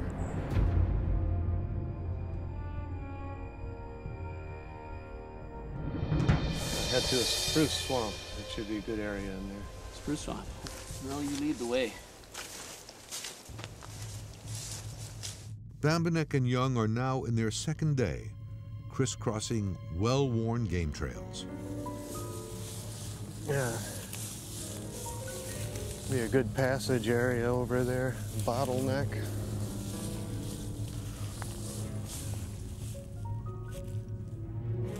The most logical explanation for Zahn and Young's account is misidentification, since the woods of Wisconsin are teeming with wildlife. But Godfrey believes that doesn't explain the sightings. Anybody who drives around much in Wisconsin has seen so many deer and so many bear and these other creatures that they would have a very hard time mistaking something like that for a completely unknown animal. Dr. Bambanek says many eyewitness accounts suggest it's a black bear or timber wolf, temporarily standing on its hind legs to peer over an object like a tree trunk or tall grass. But if Young's account of a creature jumping a ditch on its hind legs is to be believed, there is a problem. One of the reasons I don't think people are seeing bears is there's a very different image out in the forest. I mean, they can get up on 2 feet if they want to grab something up in a tree, but if they walk on 2 feet, they do it for a short period of time, but it's a very clumsy, lumbering type of walk. Not the kind that's seen with these creatures. Also, they have sloping shoulders, their legs are much shorter, and they just would go down on all fours. If not a bear, then what? Hard evidence is lacking. It's really stuck together.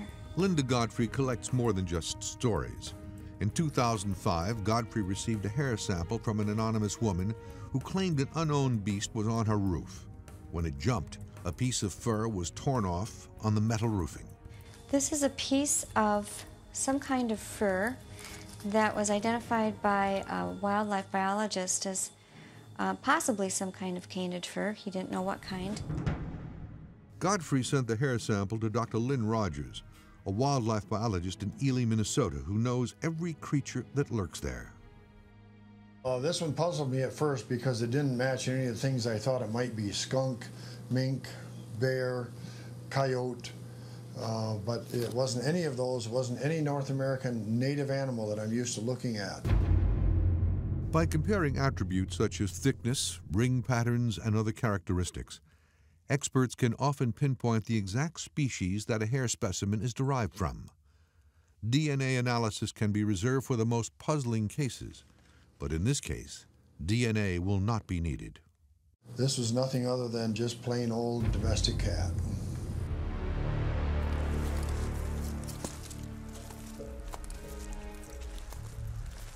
Hunter Don Young says he knows what he saw, and it's no cat. I had a ground blind that was on a hill.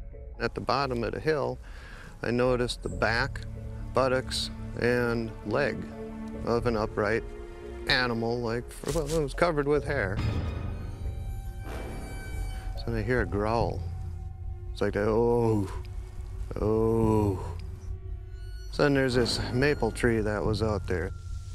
Started whipping back and forth, but it was so violently whipping it back and forth that the leaves had all come off of this tree. Well, I got out of there.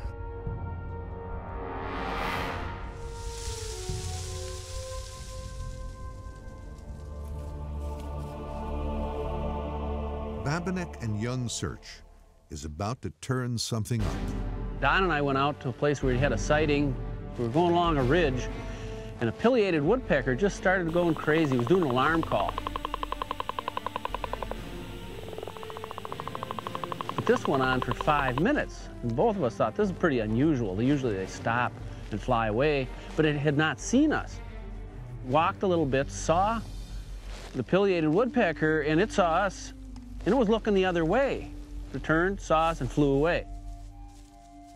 Don started walking, and I thought, well, why don't we check out what it was doing? It was down in this swamp.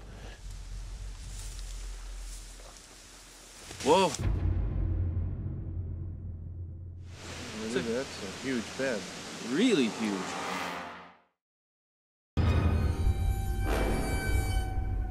The Midwest has a long history of an unknown upright walking beast, referred to as the Dogman.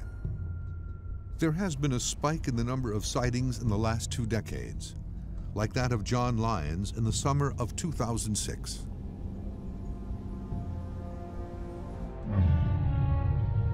Well, we came out here probably about 1:30 in the morning, past the schoolhouse, and we went and turned around farther down the road. We sat there for, I guess, 30, 35, 45 minutes. We started hearing noises in front of us, behind us, and over to our left.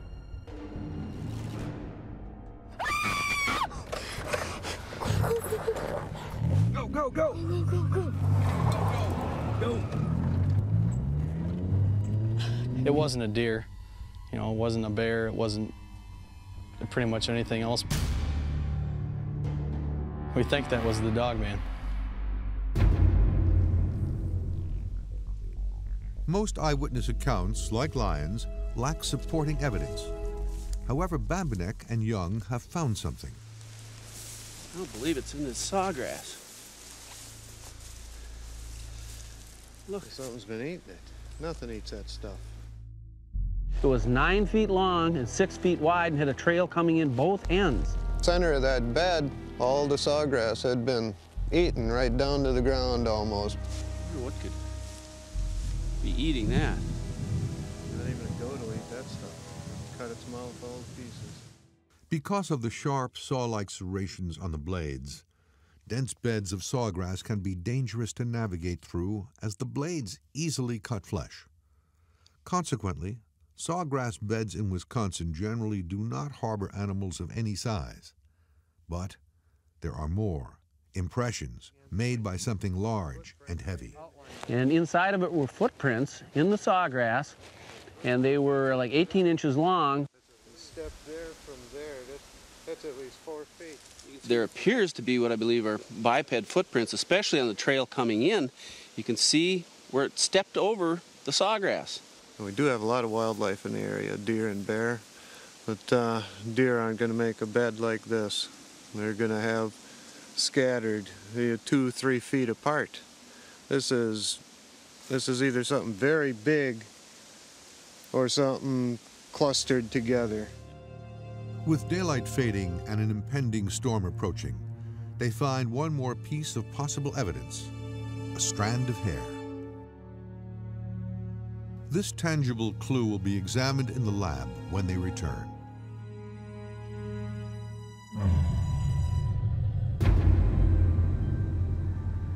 It was a beautiful day like today in the fall. Instead of take the freeway through Elkhorn and go home, I got off on Highway 11 just for the ride. Marv Kirschnick is a Wisconsin artist. As I approached this one farm area, I saw something standing behind a fallen tree. I looked out through the window and I saw an object standing behind this fallen tree. And I thought at first it was like a large dog, but the size was just too great for it to be a dog. And as I'm looking, I noticed that this creature noticed me, and he was kind of moving and rummaging a little bit. He stopped and he looked at me, and we made eye contact, and we just looked at each other.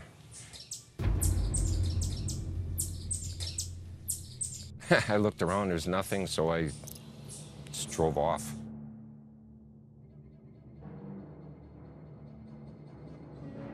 Kirschnick not only drew a rough sketch of the creature he saw, but has also filled his home with intricate sculptures and artworks based on his encounter. This is one of my pieces that I created to eliminate any doubt or fears that I had about this creature. I made the creature, I put myself into him so that I would be more relaxed with what I saw. Kirschnick's rendering looks canine, with one big exception: the human-like hands. Kirschnick has also agreed to take a polygraph test. There's nothing that anyone can say to change my mind. There's nothing that anyone can do to make me not believe that this creature is real. Oh, I'd take any test. Okay, if you want to lean forward and put your arm straight out. Okay. Polygraph expert Sergeant William Mackey, a member of the American Polygraph Association, conducted Kirschnick's test in strict accordance with that organization's rules. Regarding your statement about seeing that creature, do you intend to answer each question truthfully? Yes. Whether Kirshnick will show evidence of deception remains to be seen. Are you lying about seeing an upright, hairy creature standing by that fallen tree? No. But not every eyewitness account is a good candidate for polygraph testing. We heard yelling and screaming from the front, so my mother and I walked to the front yard to see what was going on. In 1977, Milwaukee eyewitness Kim Del Rio was only 7 years old when she claimed to see the beast. We saw, as well did several neighbors, the woman across the street clutching her child to her, about a 4-year-old kid, like this close and yelling, "Help, go away, go away." And what she was yelling at was this unusual animal going across her front lawn. To this day, my mother simply refers to it as that dog thing. All you have to do is just close your eyes and take a few comfortably deep breaths. Time can fade or change memories, especially those of children, affecting the quality of a polygraph test. However, hypnosis may reveal hidden memories. Del Rio agreed to be hypnotized by Milwaukee area hypnotist Jerry Calvi to help bring back a more conclusive memory of the event. This thing's walking across her lawn, and she's yelling at it to go away. It was 1977, and Kim Del Rio was just 7 years old when she claims to have encountered a man-beast. I think one of the connections as a child that I made to having it seem like a baboon was the fact that it had fingers. Because of Del Rio's young age at the time of the sightings, she is not a good polygraph candidate, but hypnosis may shed light on her account. My goal in working with this young lady was to use hypnosis to regress her back to a time of her life where she could accurately re-experience, or at least very clearly remember, details that usually aren't easily remembered in a conscious state. All you have to do is just close your eyes and take a few comfortably deep breaths. As you listen to my voice, your body will be relaxing, completely relaxing. First, we'll relax the body to a great deal, and then through some other methods, continue to relax the thought process so that they're easy to focus on just one thought or one subject or one area at a time. Each number down is a step down into a deeper, more peaceful, pleasant place within you. Hypnotherapist Jerry Calvi is using a technique called regressive hypnosis. It's meaner than I remembered it. The hair on his body is short, but it's longer on his tail. Longer on his tail. It's got big hands and big teeth, and it's hunched over, and it's twitchy and looking around. It's very difficult to tell whether somebody has a vivid imagination and is just relaying to you some things out of their imagination, or they are actual events. But as close as we could tell, she believed exactly what she was saying. These did not seem like imaginary events to her, neither before nor after. So it's as accurate a representation, I think, as we can get. I noticed details that I didn't recall. The size of the hands, the bushiness of the fur across the back of the shoulders, how nervous and twitchy, kind of scared that the animal was. I didn't remember any of that at all, but under hypnosis, I remembered it quite clearly. It's possible that Del Rio was influenced by a strange story passed from generation to generation. The small town of Primrose was said to be overrun with wolves in the mid-1800s, but these were not your ordinary wolves. They would run alongside settlers' sleighs in the snow and then suddenly vanish in a puff of mist or smoke, so that the settlers decided they were being beset by werewolves. And this was considered a very ill omen indeed if they saw one of these disappearing wolves. At the time, Wisconsin was flush with newly arriving German immigrants.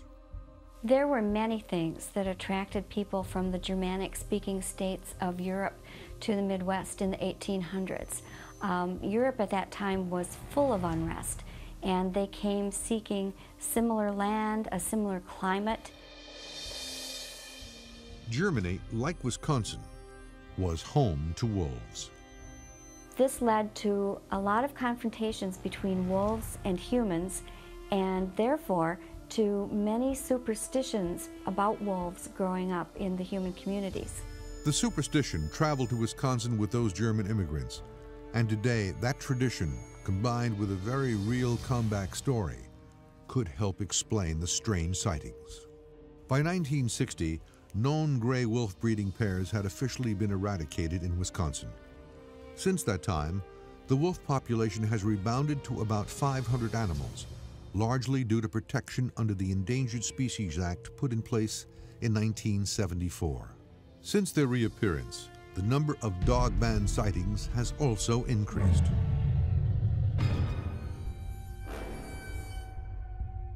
In 1989, Dennis Hastings was coon hunting with a buddy near Kenosha, Wisconsin. And we were about 20 yards away from the patch of woods that we had walked out of. And at that point, we turned the dog loose and let it go hit another track. You hear that? Yeah. What the heck? What the heck was that? I don't know. The dog's heading off that way now. And all of a sudden, we start hearing something walking about 20 yards out into the woods. Oh, man! It's loud. It might be a buck and rut, Dennis. And as soon as he said that, the thing went... Holy cow, that was no buck and rut. I don't know what the heck that is, but I'm loading a gun. I said to my hunting partner, I think it's gone. And right after I said I think it's gone, we heard... Whoa! That thing just jumped out of the tree. Although Hastings never saw the beast up close, he claims it was man-sized and walked on 2 legs. Even more recently, in 2003, Wisconsin resident Matt Wakely claims to have had an encounter with a similar animal. It was about 2:30ish in the afternoon on a clear sunny day, and the sun was shining through the trees in the cemetery. Just as I turned the corner, I had looked into the cemetery, and through the trees I could see a figure standing there. The creature had to be about at least 6 feet tall, because it was standing on a stone. It had its foot up on a stone. It just really watched me, which was kind of creepy. Hair was everywhere around. I mean, it was big, like I would describe it as 80s hair. It had a real pronounced brow, like a Cro-Magnon type brow. A real wide nose and a mouth that kind of came out almost like an ape. I don't feel it really wanted to hurt me. I really didn't want to stay to find out if it was going to. I didn't want to stop the car to see if it would, you know, charge out or run away or what it would do.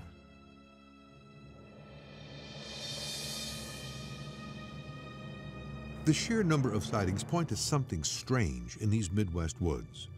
But are they all telling the truth? Like Katie Zahn and Marv Krishnick, Matt Wakely has also agreed to a polygraph test. Katie Zahn's polygraph came back as truthful, or no deception indicated. But were her results just an aberration? Are you lying about seeing a hairy caveman-like creature in that cemetery? No.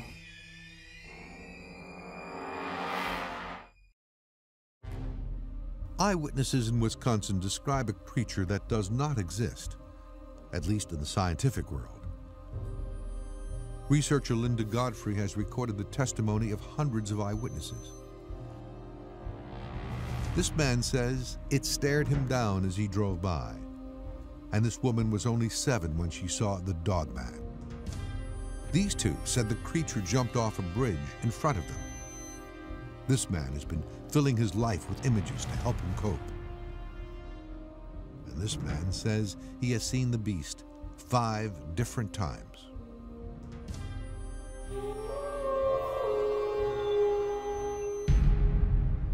In addition to Katie Zahn, 4 contemporary witnesses have agreed to undergo polygraph tests. Regarding your statement about seeing that creature, do you intend to answer each question truthfully? Yes. Are you lying about seeing a hairy caveman-like creature in that cemetery? No. Wisconsin residents Marv Kirschnick, Matt Wakely, and husband and wife Mary and David Pagliarone have all been laughed at and ridiculed for their stories. And now for the moment of truth. Now is their chance to prove they are not making it up.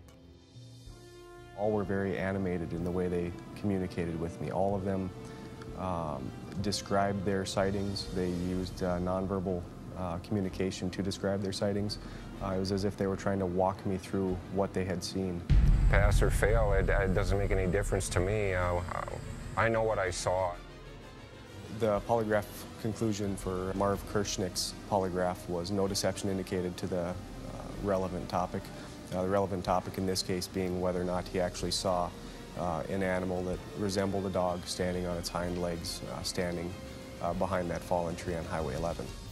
I think the test went great. I didn't have anything to hide or lie about, and I feel it's going to show that what I saw is what I saw. Matt Wakely, the results for his polygraph examination were no deception indicated to the relevant issue. The relevant issue being whether or not he actually did see a creature in the cemetery. I feel the polygraph test went very well. I answered all the questions honestly and to the best of my ability. I do feel very confident about the way the test went. The polygraph results for both David and Mary Pagliarone were no deception indicated to the relevant issue. The relevant issue in this case was, again, whether or not they'd actually observed a large fur-covered animal running on its hind legs.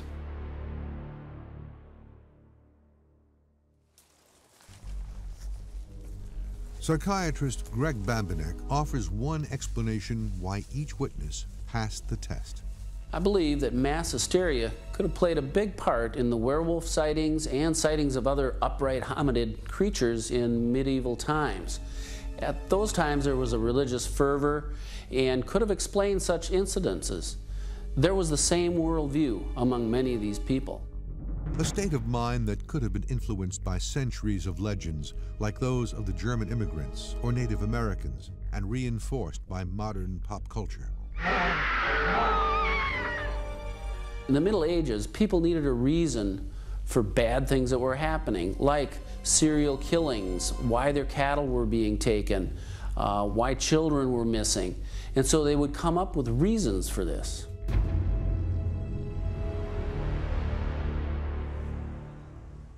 Dr. Bambinek and hunting guide Don Young staked out a location where Young claims to have seen the creature regularly over 5 years. They found a strange sawgrass bed with footprints and a small hair sample. There appears to be what I believe are biped footprints, especially on the trail coming in. You can see where it stepped over the sawgrass and left a hump. Deer will walk straight through, a bear will walk straight through. Something was stepping over it. When I've examined the hairs under a microscope, the ones that we found in the eating area where it rolled around in, maybe a red fox, but still it's darker than a red fox. But it is thin like that. All the other hairs, the bear, deer, don't fit with the diameter of the hair. A coyote is just a completely different color. So red fox is a possibility. Bambinek sent the hair sample to forensic examiner Nick Petreco for a more exacting morphology exam. This is very interesting. I could see the fact that there's lots of debris on this hair, which would be a good indication to me that it's from an environment that's an exposed environment like outdoors. Looks like it's from an actual living animal. By comparing attributes such as thickness, ring patterns, and other characteristics, experts can often pinpoint the exact species that a hair specimen is derived from. This is a hair from a black bear, so you would expect it to be darker if it's... medulla is the same. The cuticle margin looks the same.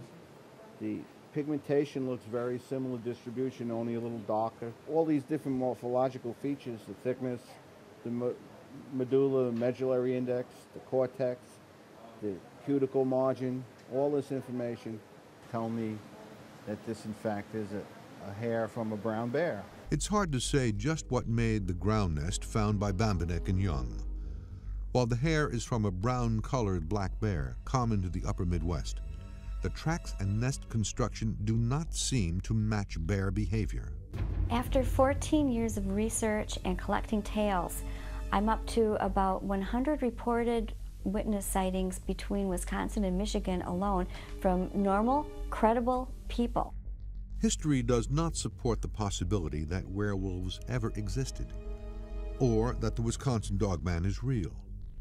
Yet scientific polygraphs say eyewitnesses are seeing something they cannot explain away. I just hope someday that I'll finally figure out what really happened out there. But I do believe there are a lot of things out there that we just can't explain that easily. They do exist. I'm 100% sure that these things are real. I'm just not sure exactly what they are. I did not see a dog. I did not see a coyote. I did not see a monkey. I saw something that is entirely unknown. You know, there's something out there that I actually do believe in it more now than I did before because I've actually seen something. The things that go bump in the night, they're there. You just have to accept it. The mystery of the Dogman continues to live on in Wisconsin through the many eyewitnesses and their stories, much the same way it has been passed from generation to generation around the world.